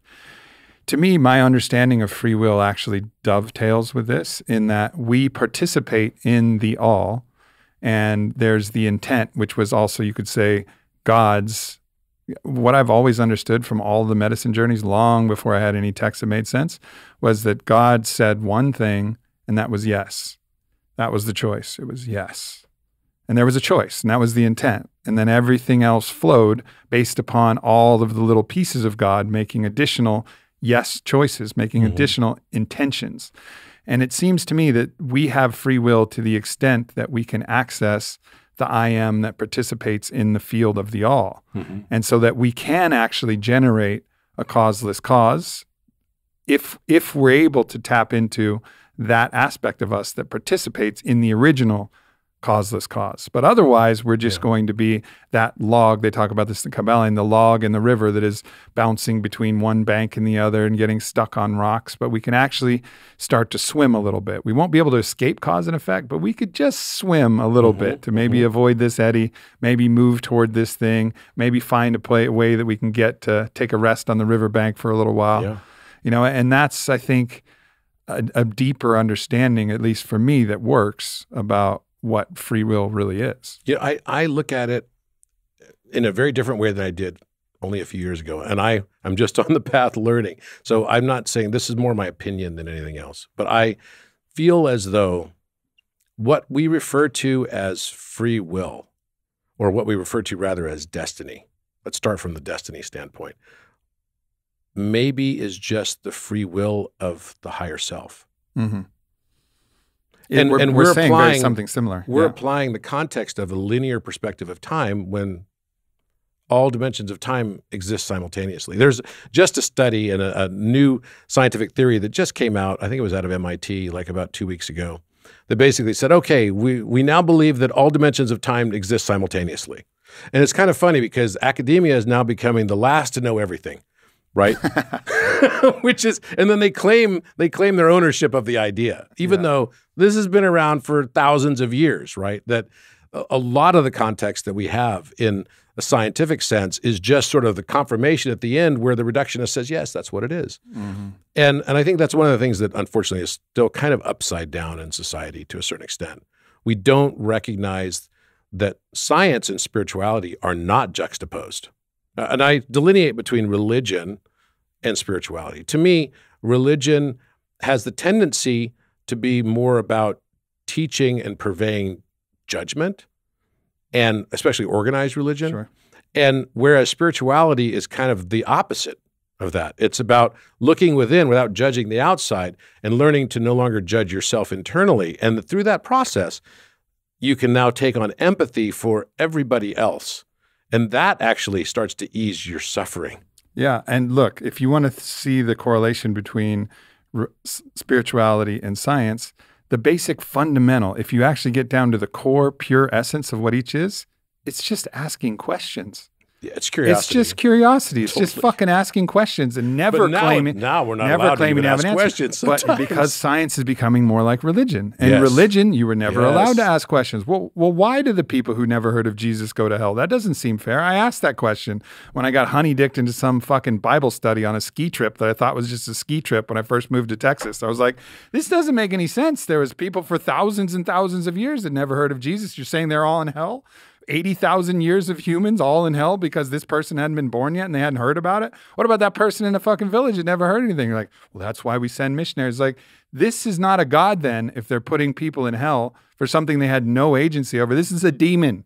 This is a demon. And they're like, okay, maybe you should just go ski. And I was like, thank you. I appreciate that. That's all I wanted to do anyways. You're like, it's 1 o'clock, man. That's all I wanted to do anyways is fucking ski. You guys sort out your not asking question ass and like, let me go ski. But that's the idea. And we entered a period of science where people were doing the same thing. Like you weren't allowed to explore, discuss, talk about all these questions are concepts. the things that are like most provocative, right? And problematic. People asking questions. Look what happened during COVID. Yeah. People simply asking questions, getting censored like crazy. You're not allowed to think that. That's, even in Canada, they actually refer to it as sort of like, what was the term that Justin Trudeau used? Something like unlawful thoughts or inappropriate thinking. It's like, wait, what?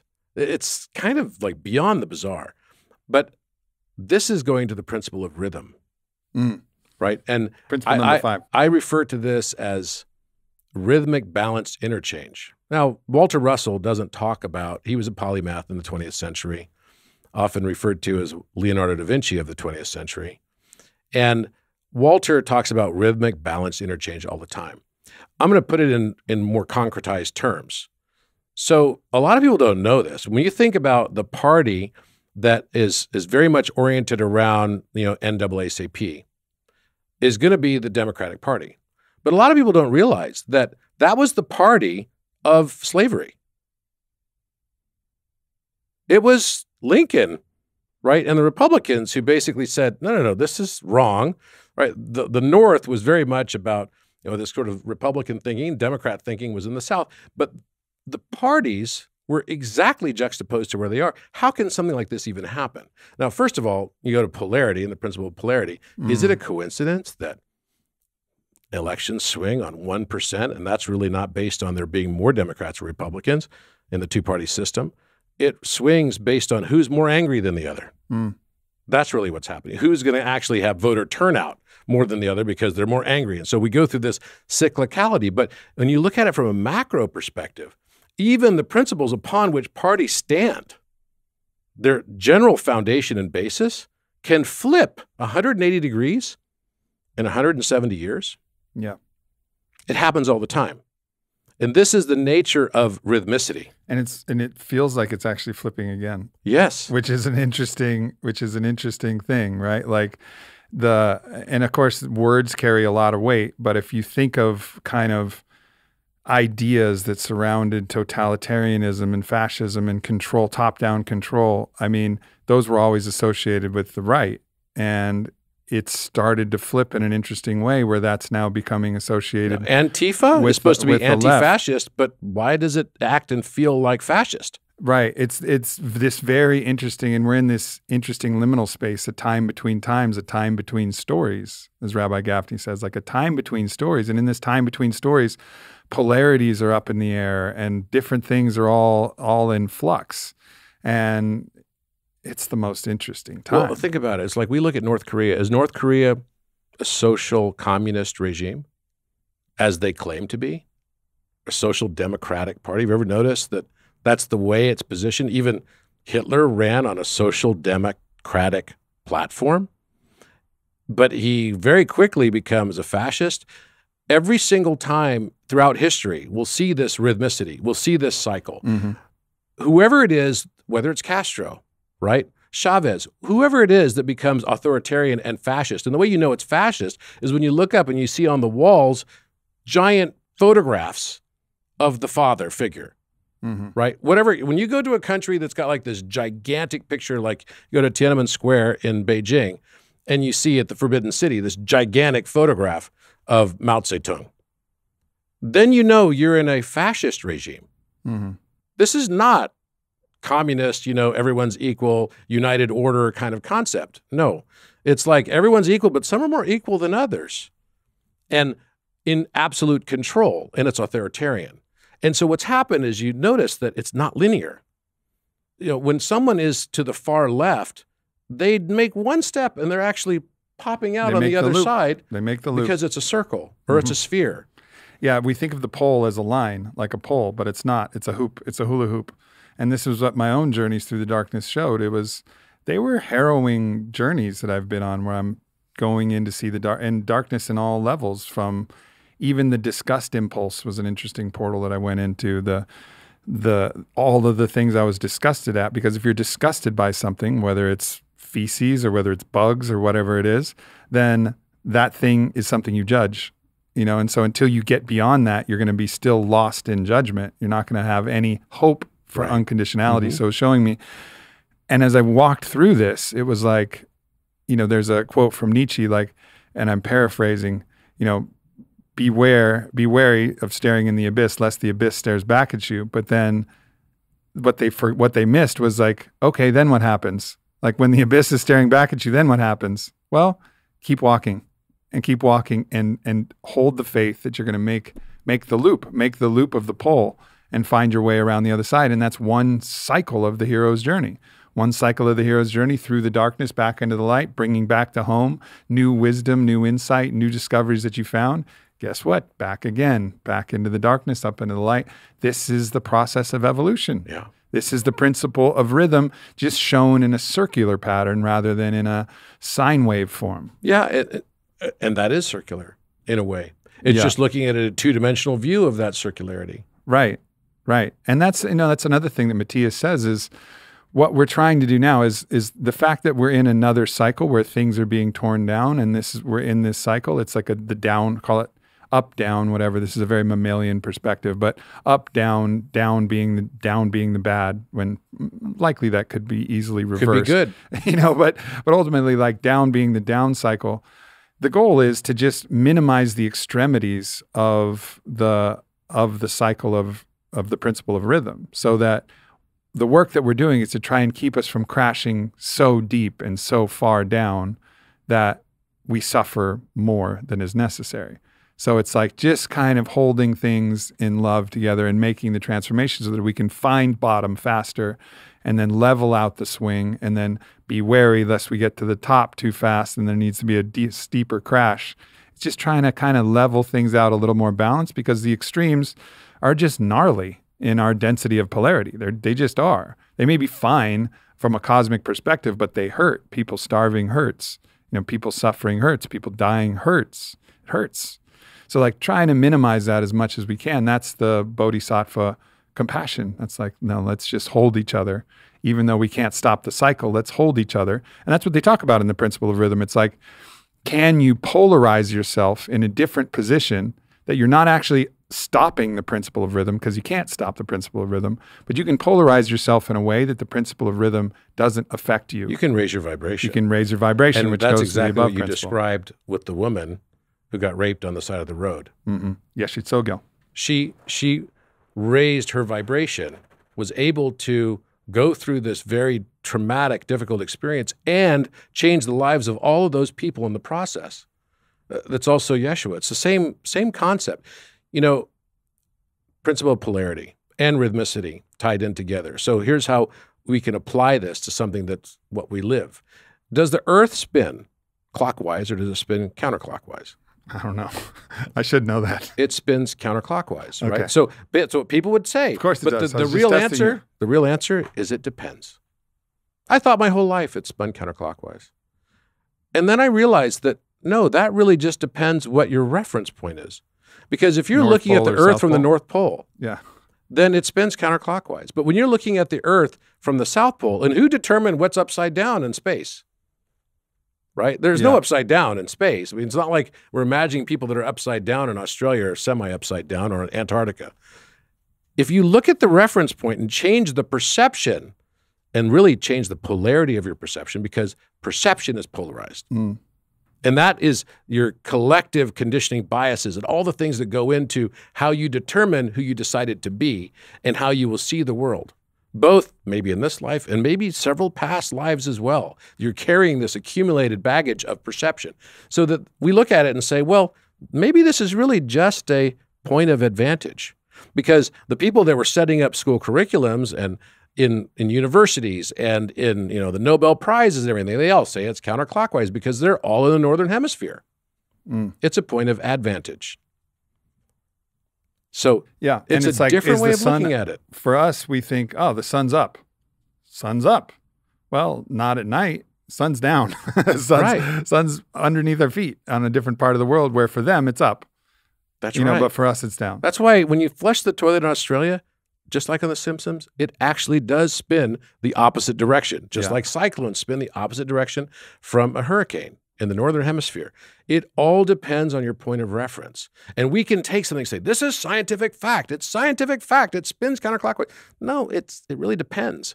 Let's change our polarity. And is it negative versus positive? I don't really think so.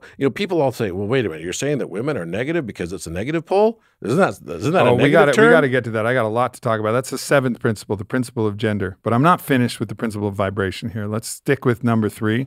And the principle of gender is really interesting. It's the seventh principle. So principle of vibration, number 3, this was one of the quotes from the Kybalion.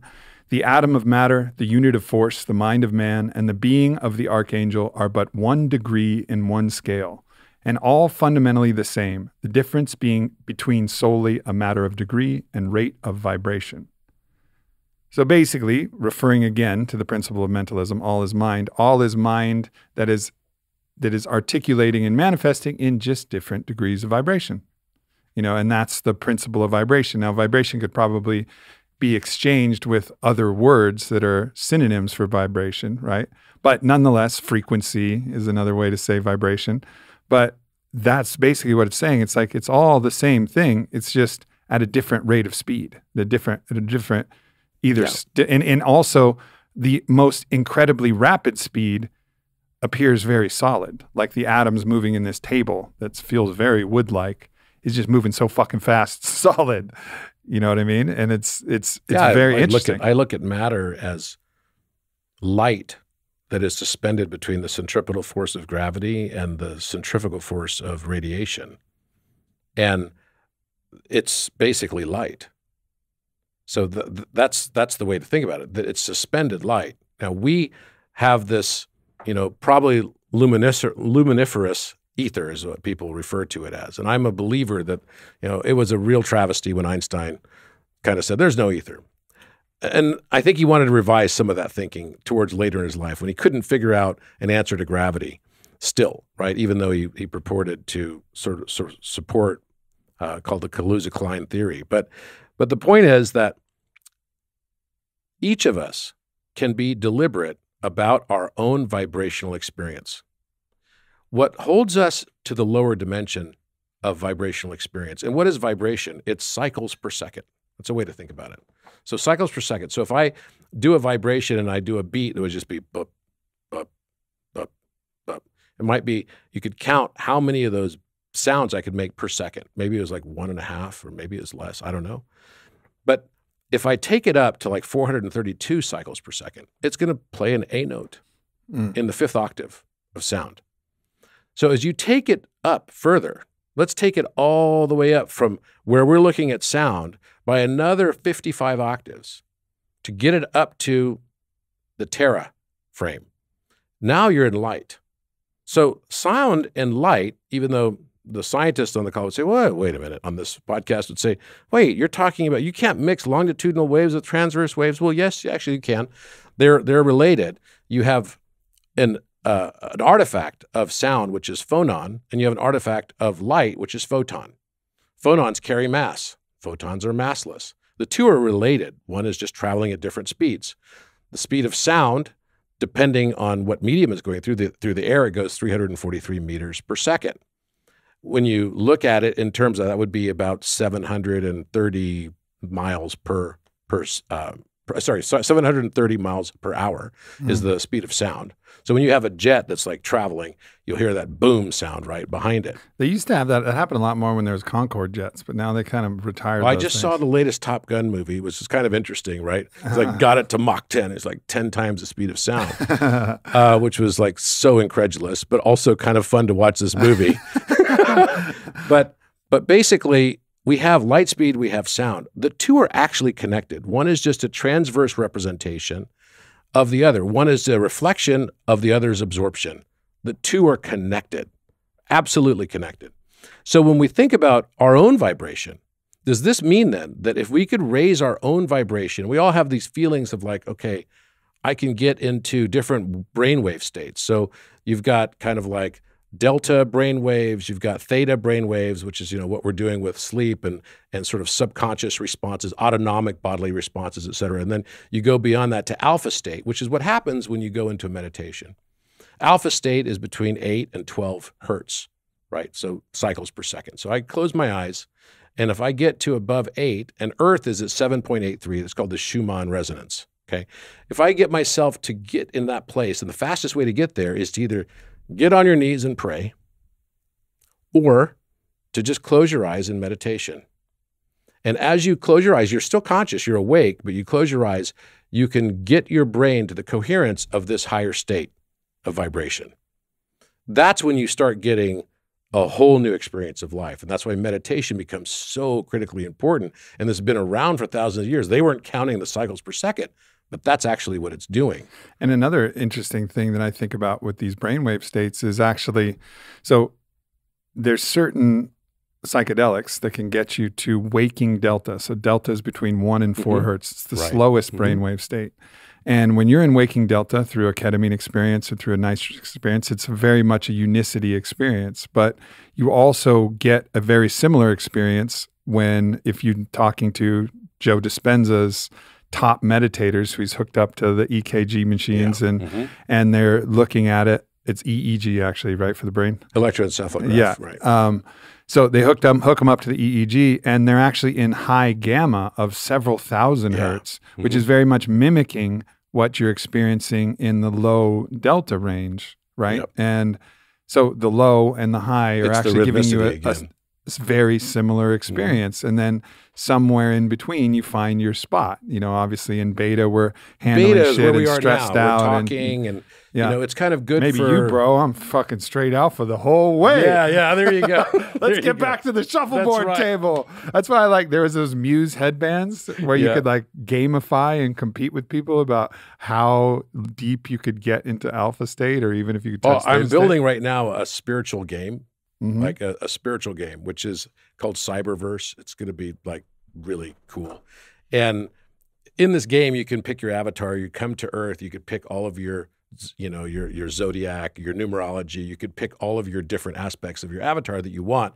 And that will then dictate a lot of the types of experiences that come your way. Sound familiar? Right? It's literally recreating. It's like training wheels for you to look at the world in a virtual reality or an augmented reality world. It's a different way for you to look at our own experience now. Yeah. And then how each of those experiences that come at you, and it's all built on the base principles are the 7 Hermetic principles as well.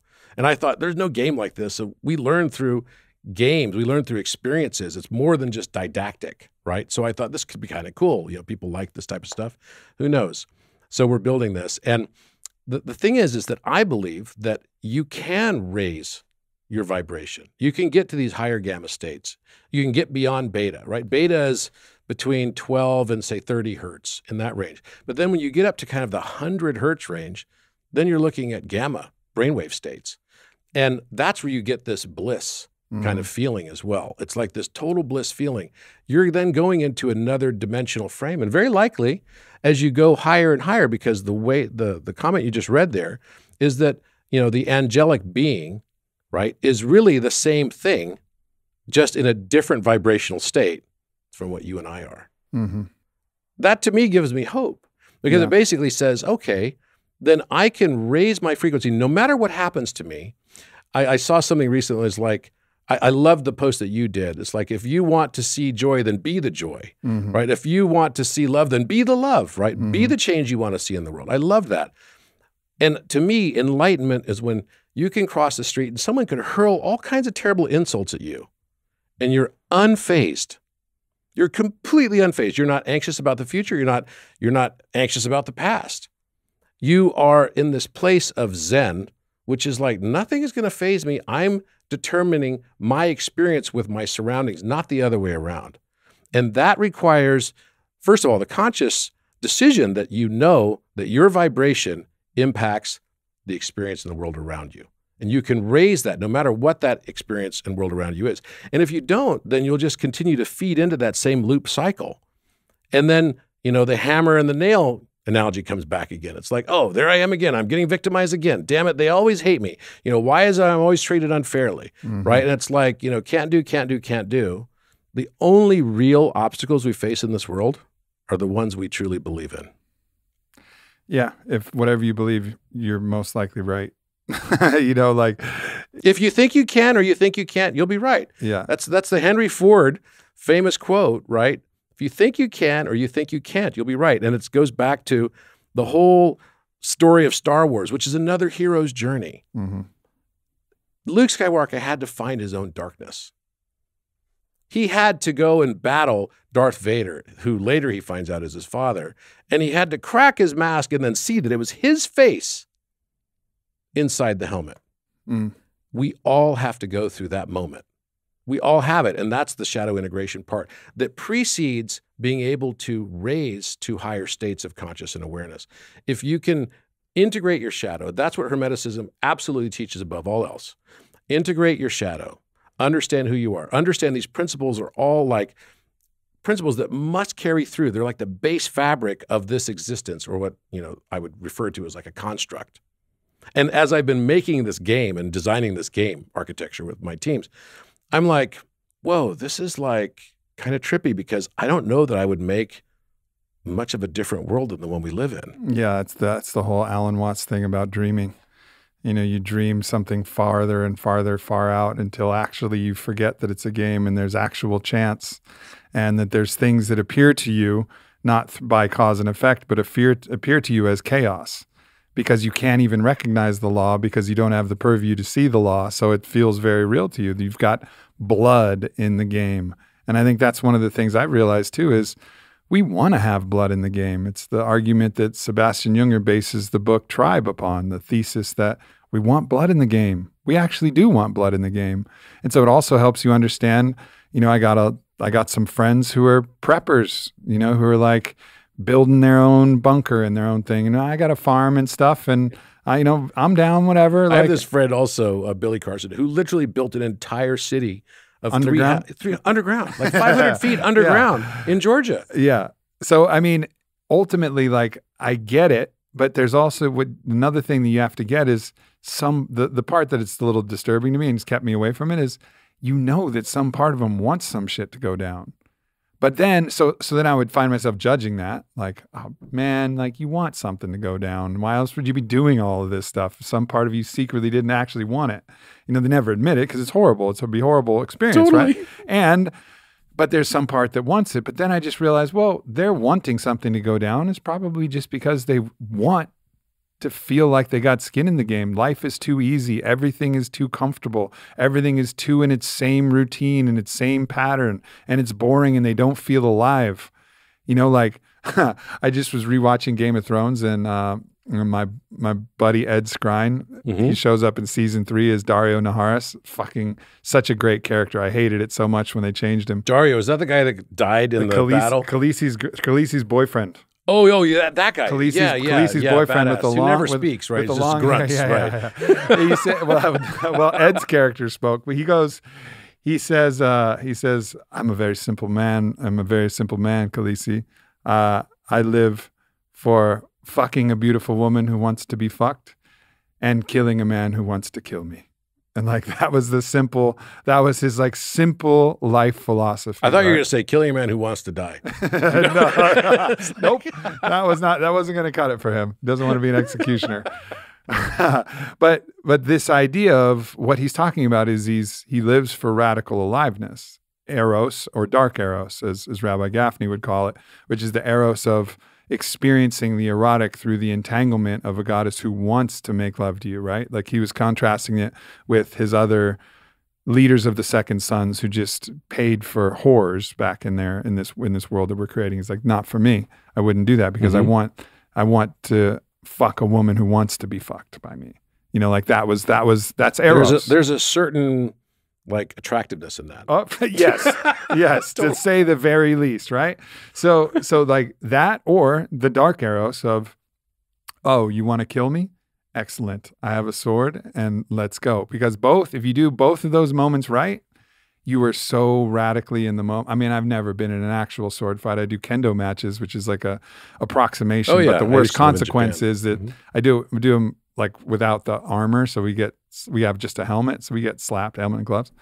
So it hurts, but whatever. It doesn't really matter ultimately. But nonetheless, it gets your blood up and there's nothing else that you're thinking about but your bamboo shinai and the other person's bamboo shinai and the combat that you're in. And I could only imagine. It hurts when you get hit with Of course. And if you hit hard with it. Yeah. I could only imagine how much more into it and how much more alive you would be if those swords were metal and their swords were real. Like, we can't even fathom that. I mean, I think the closest approximation would be MMA or something like that. But and I haven't also stepped into that world in a serious enough way beyond training. Are you making an announcement now that we're going to do it? No. I actually thought I was at some live point. kendo with swords. Yeah, they do have those. In a decagon. Okay, they do have those leagues. They're all in Russia. They have like medieval knights that fight each other. But nonetheless, the point being is that like we want to feel alive. Like we want to feel alive. Basically what he's saying is, I want to feel the most alive. And these are the two portals. These are the two doorways that make me the most alive. Well, and it's a very honest way of him saying, you want to understand me? I'm quite simple. I want to be the most alive. And the ways I get most alive is by fucking a woman who wants to fuck me or killing a man who wants to kill me. So take that exact same thinking and apply it to mentalism. Yeah. So we're building a game. Would I want the game to be absolutely real? Like, I would think it's so damn real. And after I like got to a stage, I'd be like, I want to go back. I can do that again. I'll do better next time. Right? It's like, it was so real. You know, I just got this pair of Oculus Rift goggles, right? And I met with dinner with this Palmer Luckey, fantastic, interesting guy. Right? He's the founder of Oculus, and he got fired from Facebook, and he's like a ball of flames guy. Like, I'm really very interested in how he thinks. And I put on my Oculus Rift goggles or whatever, and they took me to the guy. Do you ever see that TV show that was the one where he climbed El Capitan with no Alex? Or something like that, with no ropes. With no ropes. Like, wow. It's like most people spend days trying to climb this thing, and he's like, nah, if I can't do it in like 4 hours, then, you know, with no ropes, I'm just going to like go do that thing. And I think to myself, that's not a sport that I would probably choose, even though I've done rock climbing before, and it's scary as hell, right? It's literally scary as hell, especially when you're up there. And I was climbing in Idlewild, and there's like helicopters. I was like, what the helicopters there for? Oh, somebody fell. Mm. You know, it's like, okay, but the shit feels really real. It's that radical you're aliveness. Like, you're People will chase sleeping it. on the edge of a knife. It's that radical aliveness. And for me, I didn't choose that. But if I had chosen to be, a climber of Mount Everest, and as you're climbing up and you're seeing all the frozen dead bodies along the way, there is something about this that is like, it's that radical aliveness. And we get kind of very attached to that radical aliveness. But if you were designing a game construct, right, let's say you're putting yourself in the shoes of the higher self, and the lower self would say, well, is this like destiny or my free will? And you were designing this game as your higher self, and you would say, okay, Aubrey's going to have a certain experience, and I've chosen for him, he's going to be, Aries, or he's going to be whatever zodiac sign you are, right? And he's going to think that it's all chance. But actually, because astrology, alchemy, all these things, esoteric wisdom, they're all tied together. The weights and measures, all of this. Because also Thoth, Metatron, these same figures throughout history are ones who actually gave us weights and measures. We think that it's all arbitrary. They're actually all mathematical constants, all of them. Do you know that 6 feet, which is a fathom, which is really just father, mother, fathom, mother backwards, 6 feet minus 1 meter is the Euler number. Euler number is the second most important mathematical constant that there is. Right. Right. And it's it's probably equally important to pi. But we think that these are all just arbitrary units of measure. Isn't the foot just some king's foot? No. In a mental construct, in a game of mentalism, all of these things are deliberate. So maybe by the choice of your zodiac in this game construct, Maya, it determines how successful and abundant life you'll have. You thought that this was all just your own work. Things maybe just came easier for you in some ways. And other things were harder for you because this was the path you chose along your hero's journey. And it's beautiful when you start to look at it from that perspective. You start to become one with this higher mind and realize that there is a purpose to my life. It's not just to be here and die. I'm here to learn something. I'm here to learn love. I'm here to learn acceptance. I'm not here to learn judgment. I'm here to learn and transcend judgment and experience love. Yeah. And does that resonate? Of course.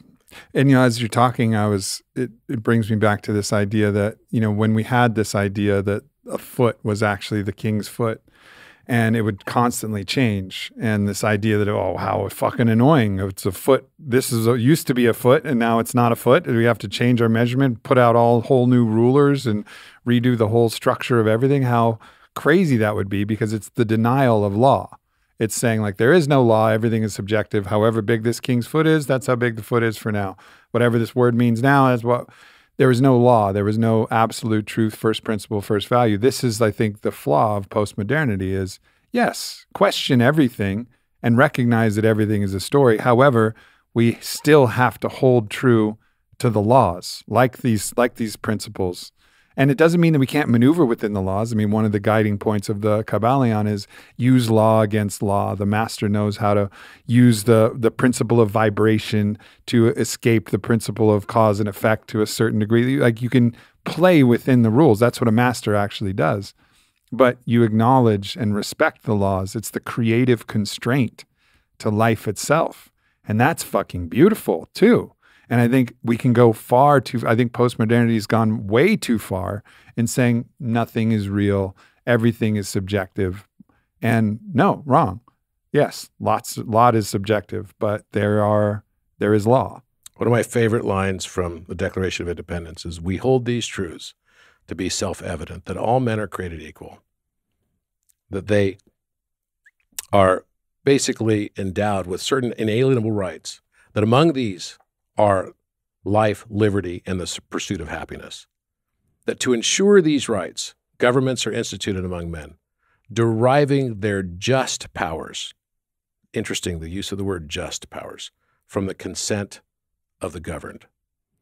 There's always a balancing act. Even the founding fathers, when they're looking at this, and by the way, all the founding fathers, all Hermeticists.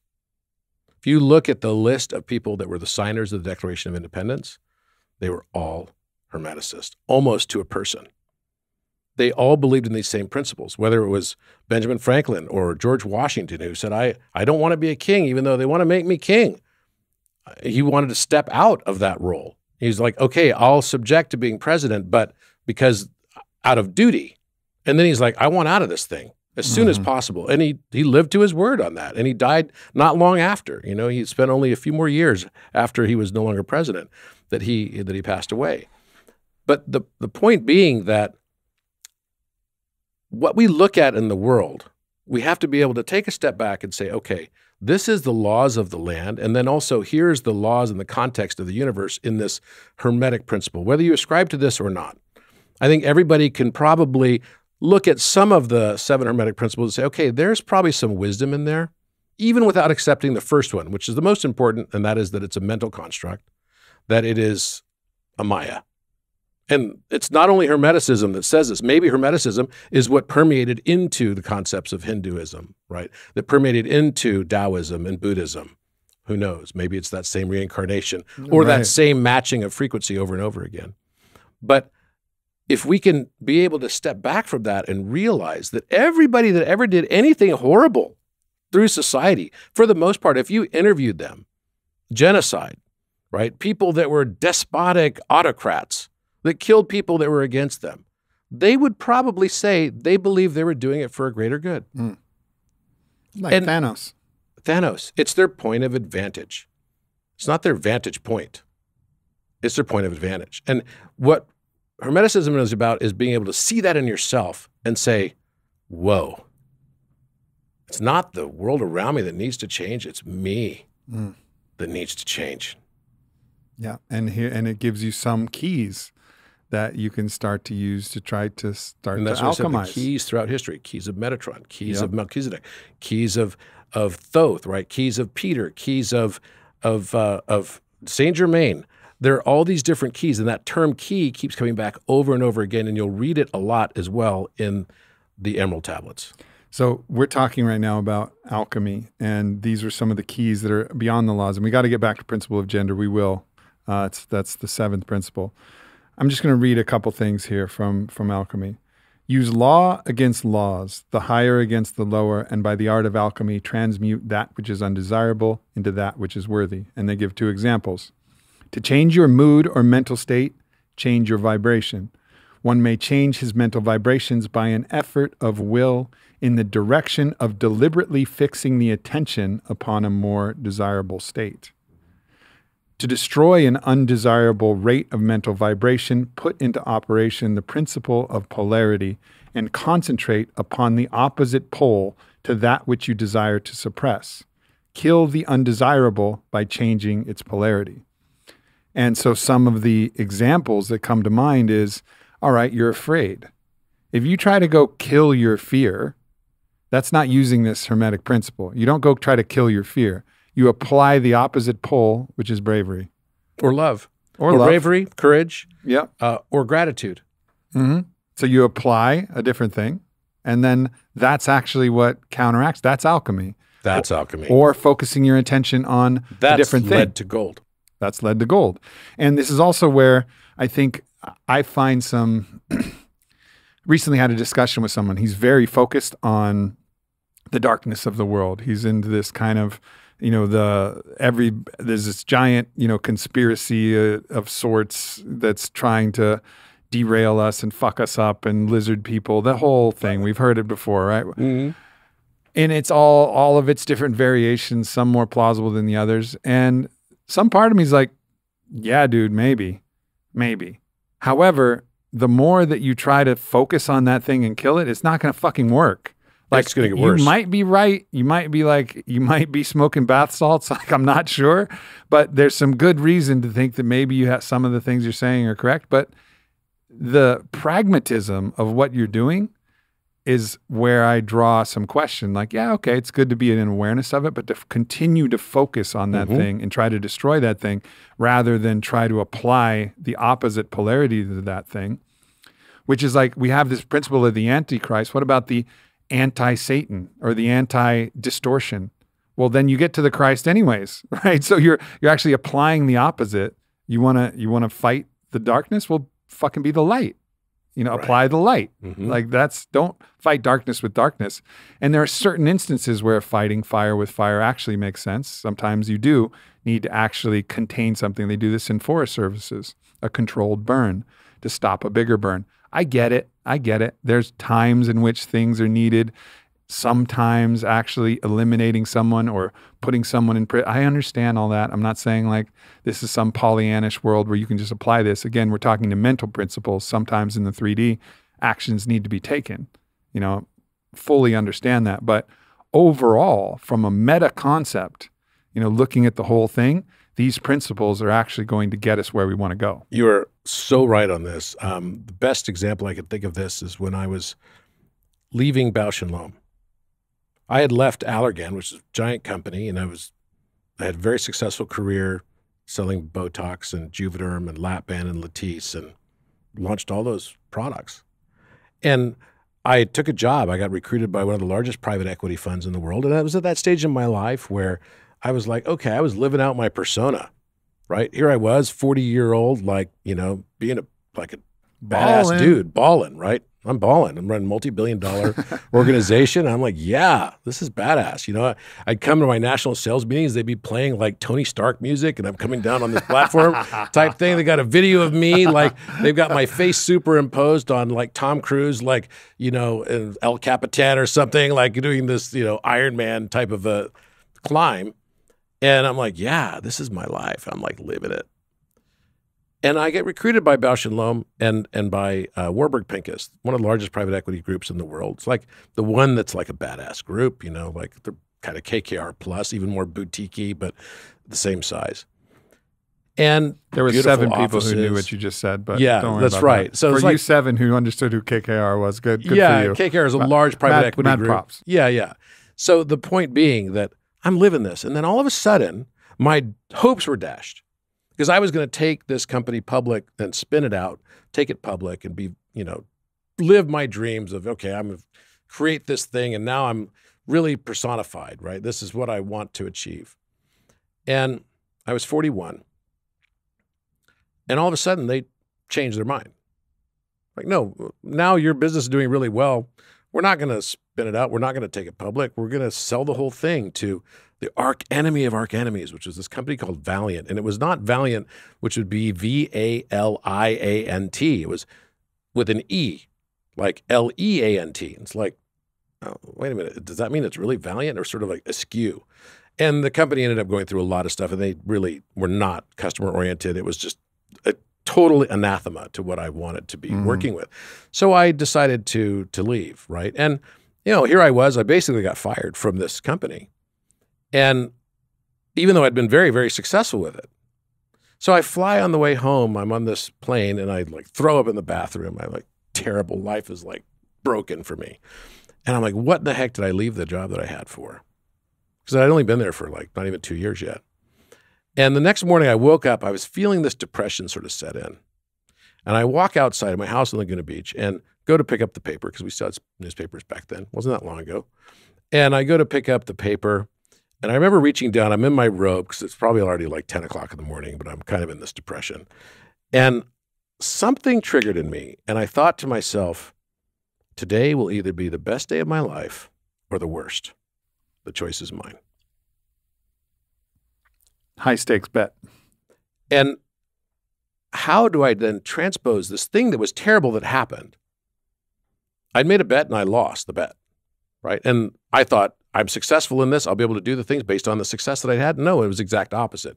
And so I had to think about this differently. And I said, how could I recreate this circumstance to make it the very best thing that ever happened to me? And that was the moment I decided to start my own company.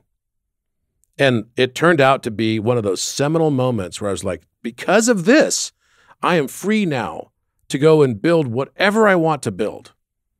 And it became that like absolutely crux moment, which was like, now I can go do and do all the things I really want to do without having to compromise, without having to, like, I really want to be able to experience this. And that was actually what set me on, in a way, a spiritual path. Because up until that time, I couldn't really speak about my own spirituality or what I was experiencing. I was already going through it at that time, but I couldn't speak about it. Now I said to myself, you know what? I'm not going to compromise what I believe would be the ideal situation. I want to create that situation. I had other bumps and difficulties and crises along the way, but it was one of the best things I ever did. So everything that happens to us, we can flip the polarity of it. Yeah, and change your mental state by an effort of will, by an effort of you made through effort of will decided to make that day a different day than what the path was laid before you. Were said no, and this is something that I've been following all the way back to one of the first teachings I came across when I was in high school was Carlos Castaneda's work, and they talked about intent. Don Juan was always talking about the power of intent. This was the power of the Nagual, the one who paints their own masterpiece of life. Nagual meaning artist, tonal being basically the canvas upon which life paints you.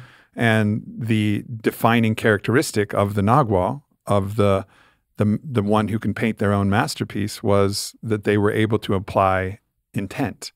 And really, that's again another Hermetic principle of saying, by this force of will, by will, you can change, and by what you focus on, and by all of this, and flipping the polarity of your perception. Yep, you can shift things, and you have agency, more agency. And they called those people wizards because of what they were able to manifest within themselves and also in the world. That's magic, and that's actually what you're bordering into now. Are the next stages. You know, if you go back and look at what was the first historical reference to astrology, it was the Epic of Gilgamesh. And it was almost identical to the Western astrology we have today. So who started this? Because it does seem like remarkably accurate on so many levels, right? Numerology can be like crazy accurate. And so when you start digging into it, you're like, who established all this stuff? The 52 card playing deck even. Right? Where did all this stuff come from? You're going to find that literally all of it, this esoteric wisdom that seems to have withstood the passage of time, all came through Hermes Trismegistus. We've left one principle out. I'm going to cover it because this is an interesting one. It's the principle of gender. And they write, gender is in everything. Everything has its masculine and feminine principles. Everything, let me say that again, everything has its masculine and feminine principles. Gender manifests on all planes. Now, of course, we've reduced gender to a discussion about biological man versus biological woman. But that's actually, and I think this is something that actually current post-modernity culture has got right, is like, yeah, it is kind of silly, actually, to determine your gender by your genitals. That's another thing. That's a biological thing that is important. And that's one of those laws like, this is still important. We can't erase the fact that this is biologically a man or biologically a woman. There is no pregnant man. Some have tried. However many emojis you want to put on my fucking phone, there's not going to be a pregnant man. It's just not going to happen. I saw a picture of one recently. Not that there's anything wrong with that. I was it's the law. It's the law. It's the Tao. It's old. There's certain things that are the law that we can't change. But nonetheless, to understand that there's a spark of truth in that, being that, yeah, gender is in everything, and within us is all an infinitely complex, unique multiplicity of genders, a unique gender, and so it is reductionist to say, oh, you're a man because of this, genital package that you have and this testosterone ratio or whatever the fuck biological measure, which is all true. But there's also something to say, well, let's look beyond that and let's look a little deeper and understand the deeper principles of gender, which apply all the way through the universe, and try to get out of our mammalian biological frame of man versus woman, and get into another frame where we see these as archetypal energies of the universe that we all participate in to different degrees. So I see this also as another form of metaphor. So we talked about the optic chiasm, right? It's shaped like an X. That's why it's called a chiasm. Chi is the Greek letter X. And if you look at the left brain, which then connects to the right eye, and the right brain, which is the creative seat, connects to the left eye. So we talk about in Egyptology, we talk about the eye of Horus, right? This is the myth of Osiris. And actually Osiris is relative to Orion, the constellation Orion. That's why the belt of like the Orion is the exact match to where the pyramids were or are, where they're placed. Not only there, but also in Teotihuacan, Mexico, in China as well, where there are pyramids, and several locations around the planet. This Orion representation of Osiris is telling a story. Now, the story of Osiris is Osiris was this Greek, he's actually represented across many, many different pantheons. So we start with Sumerian. Sumerian had 7 gods in their pantheon. And then you've got the Greek gods that come out of that as well. They're all the same, they're just different names. Same thing with the 9 gods of the Egyptian pantheon. And then you go to the Norse gods, and they're also the same. They're just under different names. So you got Wotan, Odin, right? All of the Thor, right? Thor's day. Thor is relative to Jupiter. That's why it's Jeudi for French, which is Thursday.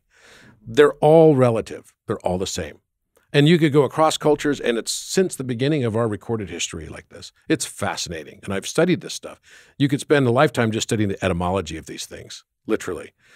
But the point I'm trying to make is that when you look at this context reference point of all of these things through history, it's basically giving us a story of Osiris going through periods of reincarnation. Maybe Osiris is also relative to Thoth. Who knows? The story includes Thoth. And the way the story goes is this. Osiris has a brother. His brother is Set. Satan. Set. It's the same kind of concept as, again, etymologically, it's a match. So Set is this guy with this hooked nose. He's not very popular. He's kind of like dark. He's always represented as very dark in his complexion, even though probably Osiris was also dark as well, but he's always represented as green or blue. They just chose a different identification point in their polarity. They just chose a different identification Maybe they were the point. same being of different of opposite polarities. So here's how the story goes. People don't ever talk about it, but Osiris slept with Set's wife. She was hot. Rude. She was hot. It's very rude. That's not cool, right? And that's his brother. So he slept with his brother's wife.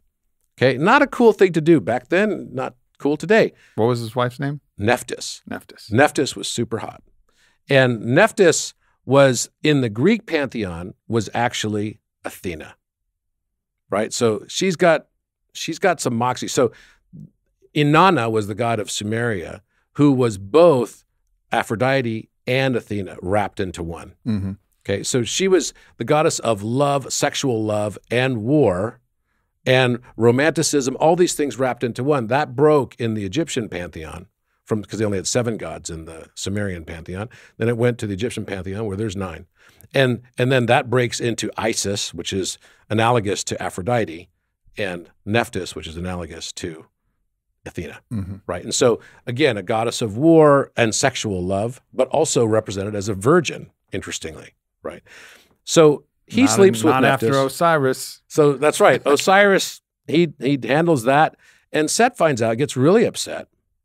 And Isis is sort of like, boys will be boys type of thing. She's pissed off of it. Is the wife of Osiris. Yes, the wife of Osiris, and this is Aphrodite. She's like, look, I'm the most beautiful woman in the world, and you're like going off with Nephthys.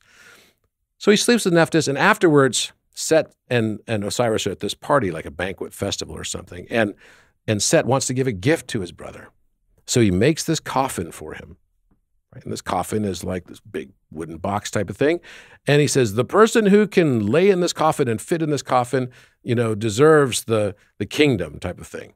So he has Osiris lay in the coffin, and as soon as he does, it's kind of like a slapstick comedy, closes the lid on him, nails it shut, throws him in the river, right? He then gets the box, takes him out to make sure he's dead. He cuts him into 14 parts. Cuts him into 14 parts. Now, it's interesting that the Vitruvian Man on Da Vinci's very famous, iconic illustration of the man within the circle and the circle representing the feminine, the square representing the masculine, cut him into 14 parts also. It's a representation of Osiris. This is Egyptian mythology now. So what does he do? He cuts him into 14 parts, and the one part that gets lost, and he goes to all different parts of the Nile and across the valley and everything, the one part that's gone is his penis. So Isis recruits the help of Nephthys, the woman who slept with her husband. It's like, you know what this thing looks like. Help me find it, baby girl. That's right. To find the penis, right? To find the penis. And they don't find it. It's missing. So then the rumor is it must have been lost to the fishes. And some people think that Nephthys stole it and she kept it. right? She kept it. But Isis said, no matter. Nothing like that God dildo when That's you right. really Isis need it. said, no matter, I'm going to make a new one made of quartz crystal, right? And this is going to be like the magic form of it. And so when she does this, they end up, he's resurrected from the dead. They have sex, and they end up having this child called Horus. Horus wants to avenge his father years later, picks a fight with Set. And what does Set do? Set gouges out his left eye. This is why it's called the left eye of Horus.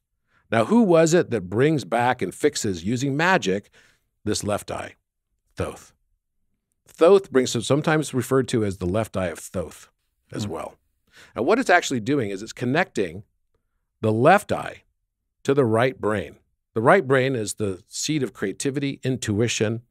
So now we've got a linear side of our brain, which is our left brain, which is mathematics, it's rational thought, it's the no, not the yes.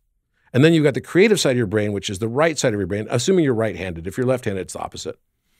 And you've got the left eye that connects to the right brain, which becomes the eye of intuition.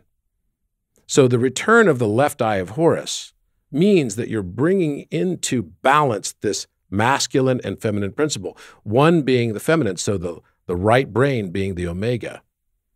The chi, the optic chiasmus, right? The optic chiasm is the X that connects the eyes to those different sides of the brain. And you've got linear on the left side, you've got curvilinear on the right side, and irrationality, right? On the right side, the feminine principle. So now we bring our brain into balance, alpha, chi, omega. It's in balance. So this is the balancing act that's going on. So I look at this from the standpoint of gender. I don't see one as positive and one as negative. That's just a convenience for us. Well, that's, it's just and I think it's actually a trap. Forces. It's a semantic trap, yes, actually, it is. because negative means many other different things that are, quite frankly, negative in the sense of that word. Yes. And so the association of negative with feminine, masculine with positive is something that the Kybalion actually started me on a path to understand. It gave me a key to understand, like, all right, so what does this really mean? And so they go into this, feminine being the womb of creation, the place that actually sources energy, the source point of energy, the positive being that thing that carries energy for the evolutionary purpose of transferring data and information and energy, basically inseminating ideas, moving it from one place to another through that linear phallic line of let me go now impregnate this, whether it's DNA or whether it's a concept or an idea, but it all comes from the womb, from the source point of creation. And this is the principles at the higher level. And so we look at a battery and there's the negative part of it and then there's a positive part of it. And what they're pointing to in the Kybalion is like, all right, well, if we apply the principle of gender and stop just saying negative and positive, then there's the feminine part of the battery and then there's the masculine part of the battery. Like, which point is the one with the little nub that's pointing out, well, of course, that's the masculine part of the battery. That would make sense. And where is the energy actually stored in the battery? Well, it's in the negative pole, or the feminine pole. So that's where the feminine energy is actually from. And then that brought me down this whole line of thinking of like, you know, they talk a lot about how the health properties of negative ions. And negative ions are found, and I actually wrote this down, negative ions are abundant in nature, especially around waterfalls, on the ocean surf, at the beach, and widespread in mountains and forests. They neutralize free radicals. So that's the point. And you go into these natural places and you're like, the negative ions. I was like, no, that's not negative ions. That's feminine energy. Yeah. You're in It's Gaia. semantics. You're in the Great Mother and you're receiving negative ion, but it's feminine energy. It's at the beach. It's why Aphrodite comes out of the sea foam. It's why Venus was painted that way from Botticelli, right? It's like understanding that in that different way and then saying, all right, well, what are positive ions? And I looked that up. In nature, positive ions are commonly formed by strong winds, dust, humidity, and pollution. They are at their highest levels before an electrical storm. In general, anything that's toxic or has electromagnetic capabilities will generate harmful positive ions. So in this point, we're like, oh yeah, positive ions. Well, that's but they also need to be neutralized. That's right. It's masculine energy, and masculine energy can have a toxic effect when it's not being directed towards the right purpose. It needs the feminine. And also, like, right before an electrical storm, like, forget all the pollution, right? But right before an electrical storm, there's the possibility of that lightning bolt coming and carrying information. And actually, when I got this download, I talked to Matthias about it. I was like, when lightning strikes the earth, is it carrying information from one place to another and transferring it to the mycelial network? Because I actually heard Paul Stamets talk about this, that when lightning strikes, the mycelial network of the earth actually responds in a different way. Yeah, And I mean, like it's the tree network on the planet is no different than synapses. Right. And it's like receiving new information, but also like the positive is transferring that information from one place, from the ether, from the clouds, from the air, down to the earth, the mycelial network, that womb of Gaia, all spread throughout the surface, is receiving that energy. And so now I look at the whole world in a whole different way. Right. And I've started thinking about like, man, it's not just time in nature. They call it nature bathing or forest bathing. It's great, but it's actually bathing in the mother. It's bathing in feminine energy, and that's healing and nurturing and restorative. Of course it is. Of course it is. So is going, if you have a sweet mom, like going and spending time with your mom and like giving her a long, big hug. That's going to be restorative too. You're so right. And what's also interesting is you look at the 7 Hermetic principles, they're actually matching our chakras. So we think about the first of mentalism, and how does that relate to the root chakra? Well, because we're born into this world and we're given a construct that's all about materialism. And we have to learn to transcend that and realize that there's a higher mind aspect to this. Mm-hmm. But the construct has to be that it's throwing projection at us all the time about the harsh reality, the suffering, the difficulty of being here. Adam will live by the sweat of his brow once he's ejected from the Garden of Eden. And each one of these different principles are different aspects of our own chakra system as it comes up. And the highest relates to the crown chakra, is about understanding this principle of gender. Now, have you wondered why? It's funny, I saw this excerpt from Bill Maher. Do you watch Bill Maher at all? I mean, It's been a while since I've seen him. He's got, sometimes he's like totally whacked out. Sometimes he says some really funny stuff, right?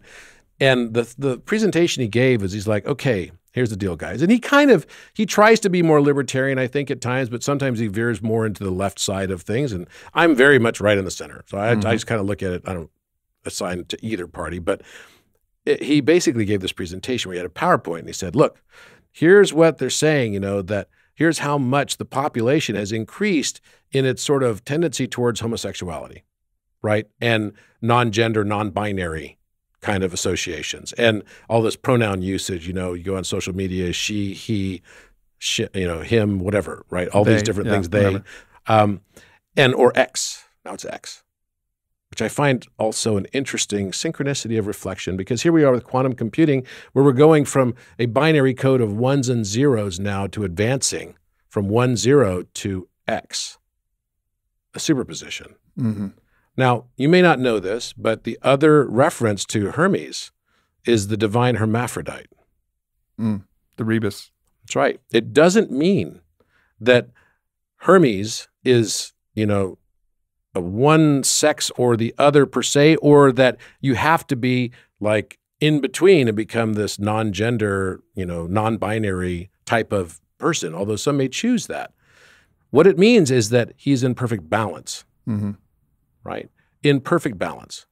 And that perfect balance manifests itself because what it really is a reference to, I believe, is to the way we perceive information, take information in, and how we process it, and then what we do as a result of that.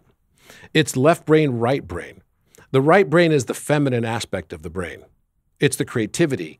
It's the intuition, right? It's the nonlinear. It's the, wait, this doesn't make sense. It's like the emotional side, being able to tap into that emotion. It is when we can embrace our subconscious mind, we can then move beyond in this individuation process from the conscious mind construct, which is very limited, to being able to tap into our own subconscious mind as well. And when the conscious becomes conscious of the subconscious and that being itself as well, then the superconscious mind emerges. And that's what the X, the Chi, represents. Superconsciousness. That's why you'll see imagery, I believe, throughout society today, all about the X.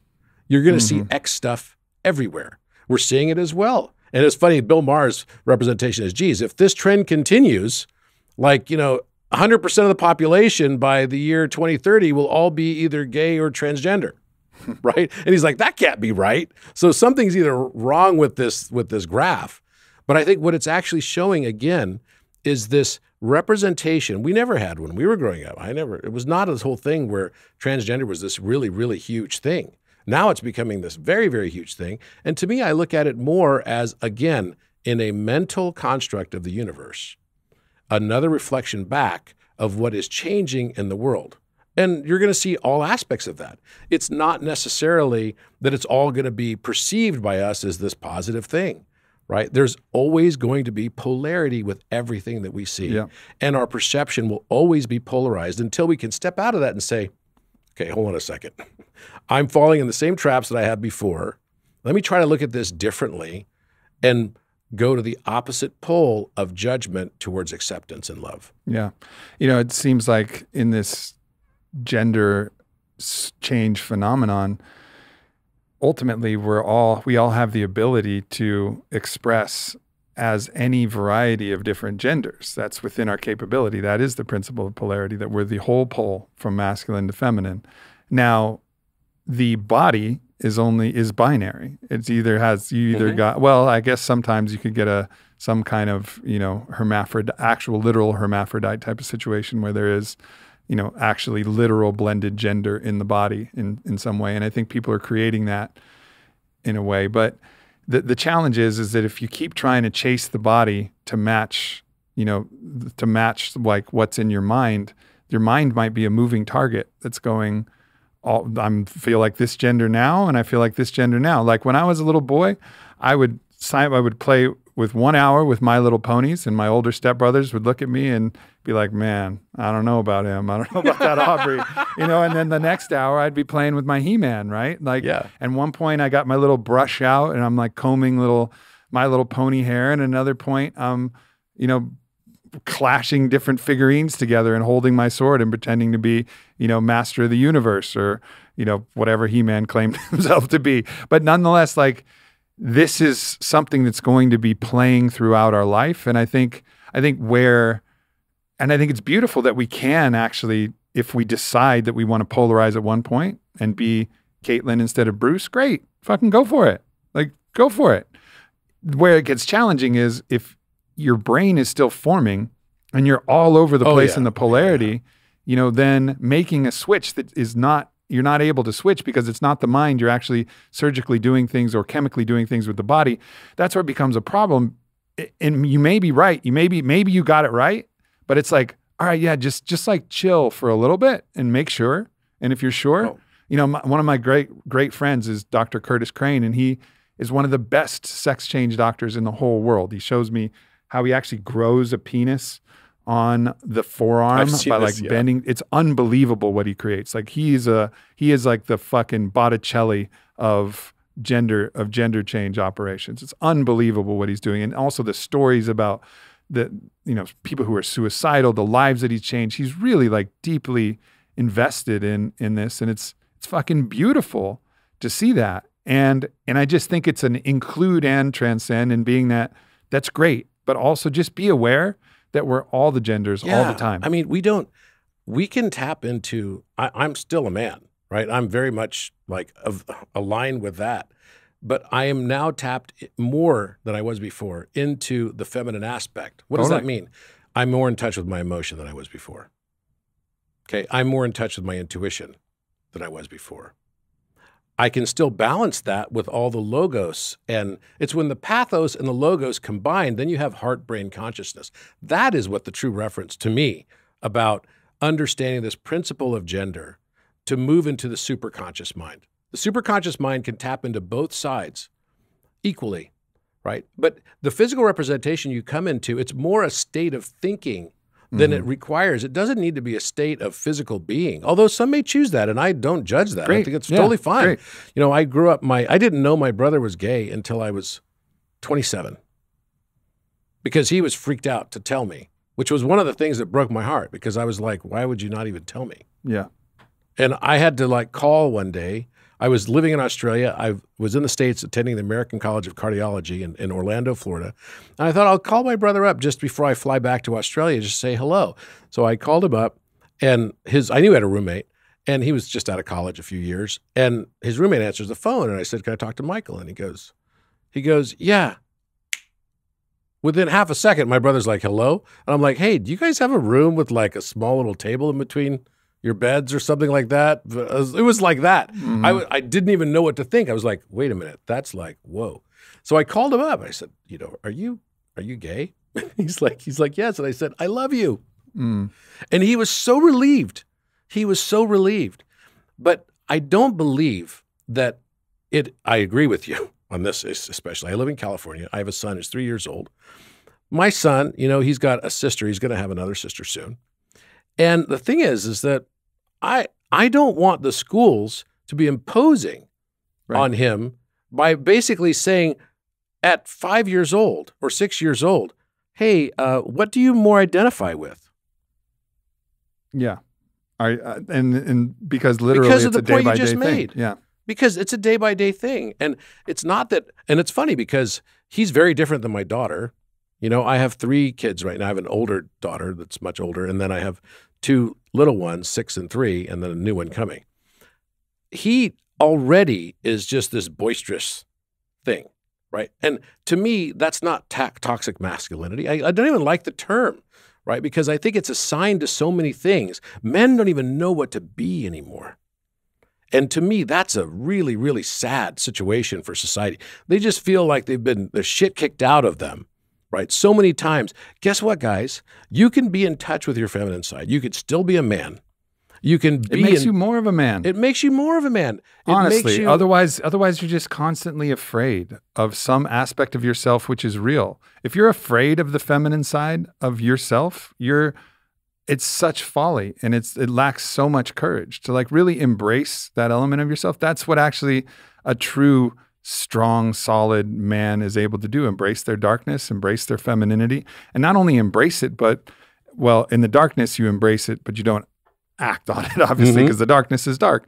But on the feminine side, like bring that forward, like be nurturing and loving and listening and caring and all of these things we may associate with the opposite gender, but really it's not. Or be the womb that other people can impregnate ideas to, which is listening. Be open to change your mind. Yeah. All of these different aspects of let me be impregnated by your ideas. Beautiful. I love that. Like allowing yourself to do that. That's, I think, the redefinition of masculinity that I think is happening. And again, we're in the time between stories where there was some elements of masculinity, which is way out of control, elements of the patriarchy and elements of different things that had long-standing roots. And yes, it needed to be dismantled, but it also needs to be replaced, included, transcended, replaced with something that's actually better. A better, truer system. And you look at the last 2,000 years, right? We've been in the age of Pisces. Now we've moved into Aquarius. But Pisces, the opposite sign, the shadow of Pisces is Virgo, 6 months apart from each other. So that means that a lot of the archetypes that we're going to see through society during the last 2,000 years are going to be venerating virginity. That's what Virgo means. So why do you think we worship the Virgin Mary, right? You think about and chastity and all these things, right? There's a repression in society and the 2 fish swimming opposite directions that are tied together with a rope. That's what Pisces is. And actually, if you look back through history, you got Moses who comes down from the mountain and says, hey, what are you doing with the golden calf? Well, that's because they weren't in the age of Taurus anymore, right? They were now in the age of Aries. So now everything, all the symbology was the blood of a lamb. Put lamb's blood on your door. Right? The lamb is going to come. The lions and lambs will lay together. This is the reference to the Messiah, the Messiah. But then by the time Jesus came, it was already Pisces. I shall make you fishermen of men. You see these macro patterns throughout history. And the shadow context is this chaste, virtuous, right? Judgmental aspect across society, both masculine and feminine, are looking at society saying, okay, well, it's better to be a virgin. It's better to be a chaste celibate monk, right? And what we don't see, or better to be a priest. The priest is, you go back to Colossians or Corinthians where you've got, the epistle of Paul. It's like, if you're going to go be a missionary, go be a missionary. But people often misreference that because they think of it as, okay, you're going to be a missionary, you should be chaste and celibate. No, he's just saying it's easier to be a missionary. That hasn't worked out so well. That hasn't worked out so well because every time we repress some aspect of ourselves, we create darkness. We create ignorance of that thing. We believe we're only good, then we do things that are so horrifically bad to society.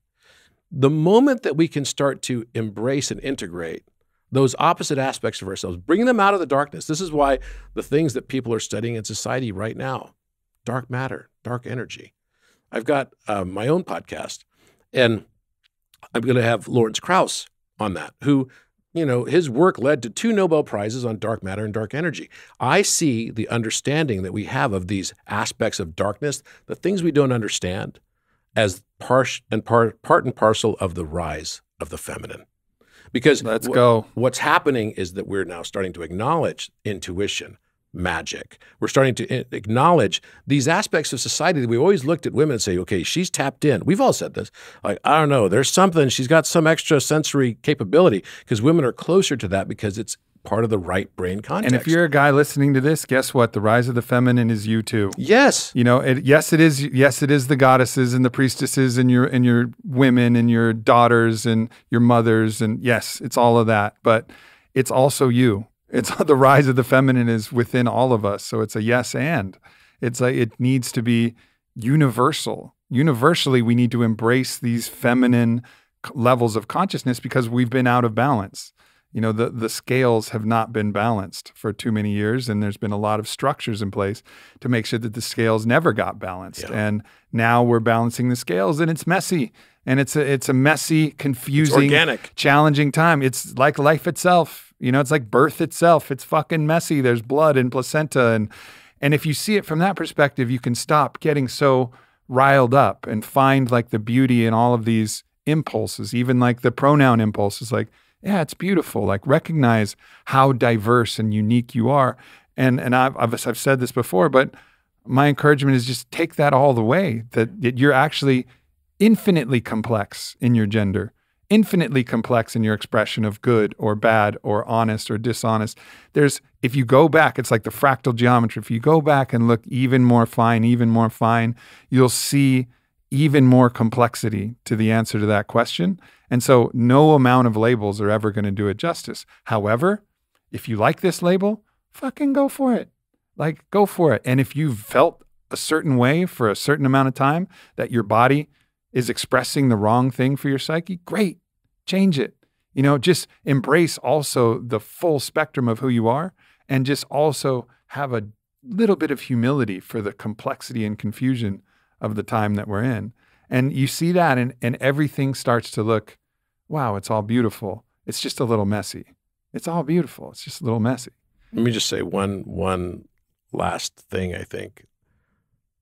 And it relates to the feminine, the women. It's also time for the feminine to embody that rise. Right? It's being acknowledged, it's real.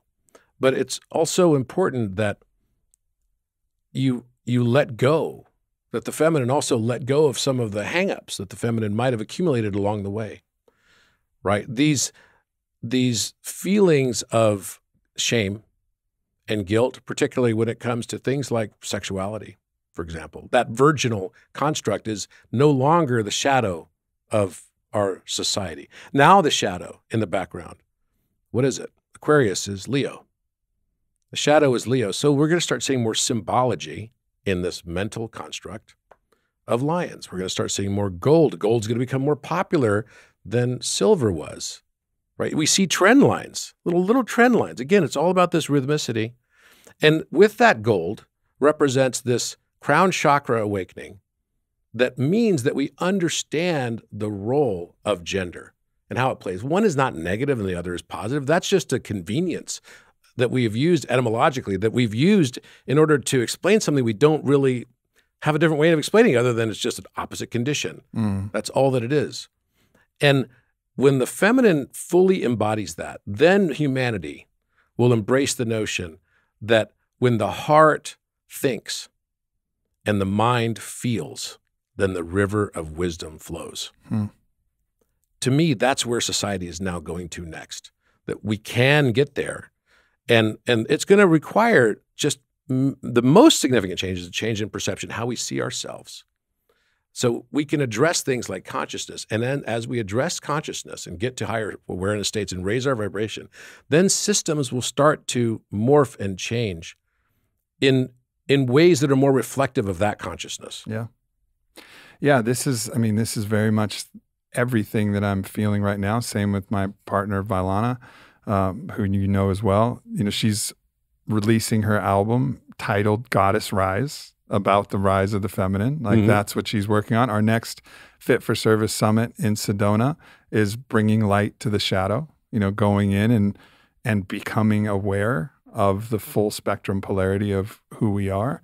And so these are the things that I think I innately feel, and I think so many people feel, are the necessary remediation to where we've been, applying the opposite principle. Okay, we've gone a little too far on the masculine gendered polarity. Let's apply the other principle alchemically and the feminine principle, and then allow ourselves to correct and find that Chi point, find the balance point between both. And I think that's what you and I and so many other people are here to do, is to really help just do our best to lend our support, energy, love, heart, intuition, intelligence, everything we got, hands when necessary, to bringing about this new shift to consciousness.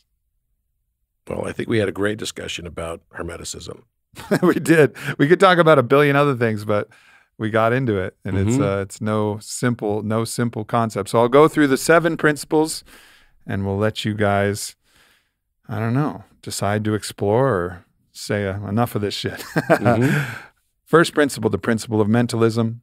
Second, the principle of correspondence. Third, the principle of vibration. Fourth, the principle of polarity. Fifth, the principle of rhythm. Sixth, the principle of cause and effect. And seventh, the principle of gender. And allow these, as you go deeper, just allow these to be little keys. See what they unlock in your life. Thank you very much. Good to be here again with you. Absolutely, brother. This is going to become a habit. I know. I have a feeling. I do have a feeling. I want to get you on mine as well. Yeah, I'd love that. I definitely, I love the way you see the world, and I see how curious you are, that you have this curiosity that you want to really, truly understand why things are the way they are, and delve into the deeper questions. And I think that's the most powerful aspect of what you're doing, because it's causing other people to look at the world in that light. And when they all do, then we all start to understand ourselves better. And I think that's the whole reason why we're here, to find out and remember who we actually are. And get a little lost along the way. Like That's right. Lott says. Thanks, everybody, for tuning in. We love you. Bye. Bye. Thanks for tuning into this show, everybody. Hopefully these laws and principles unlocked some different keys and codes for you in your life. I look forward to having more conversations with Robert Grant out in the future. Thank you so much for your support. We love you, and we'll see you next week.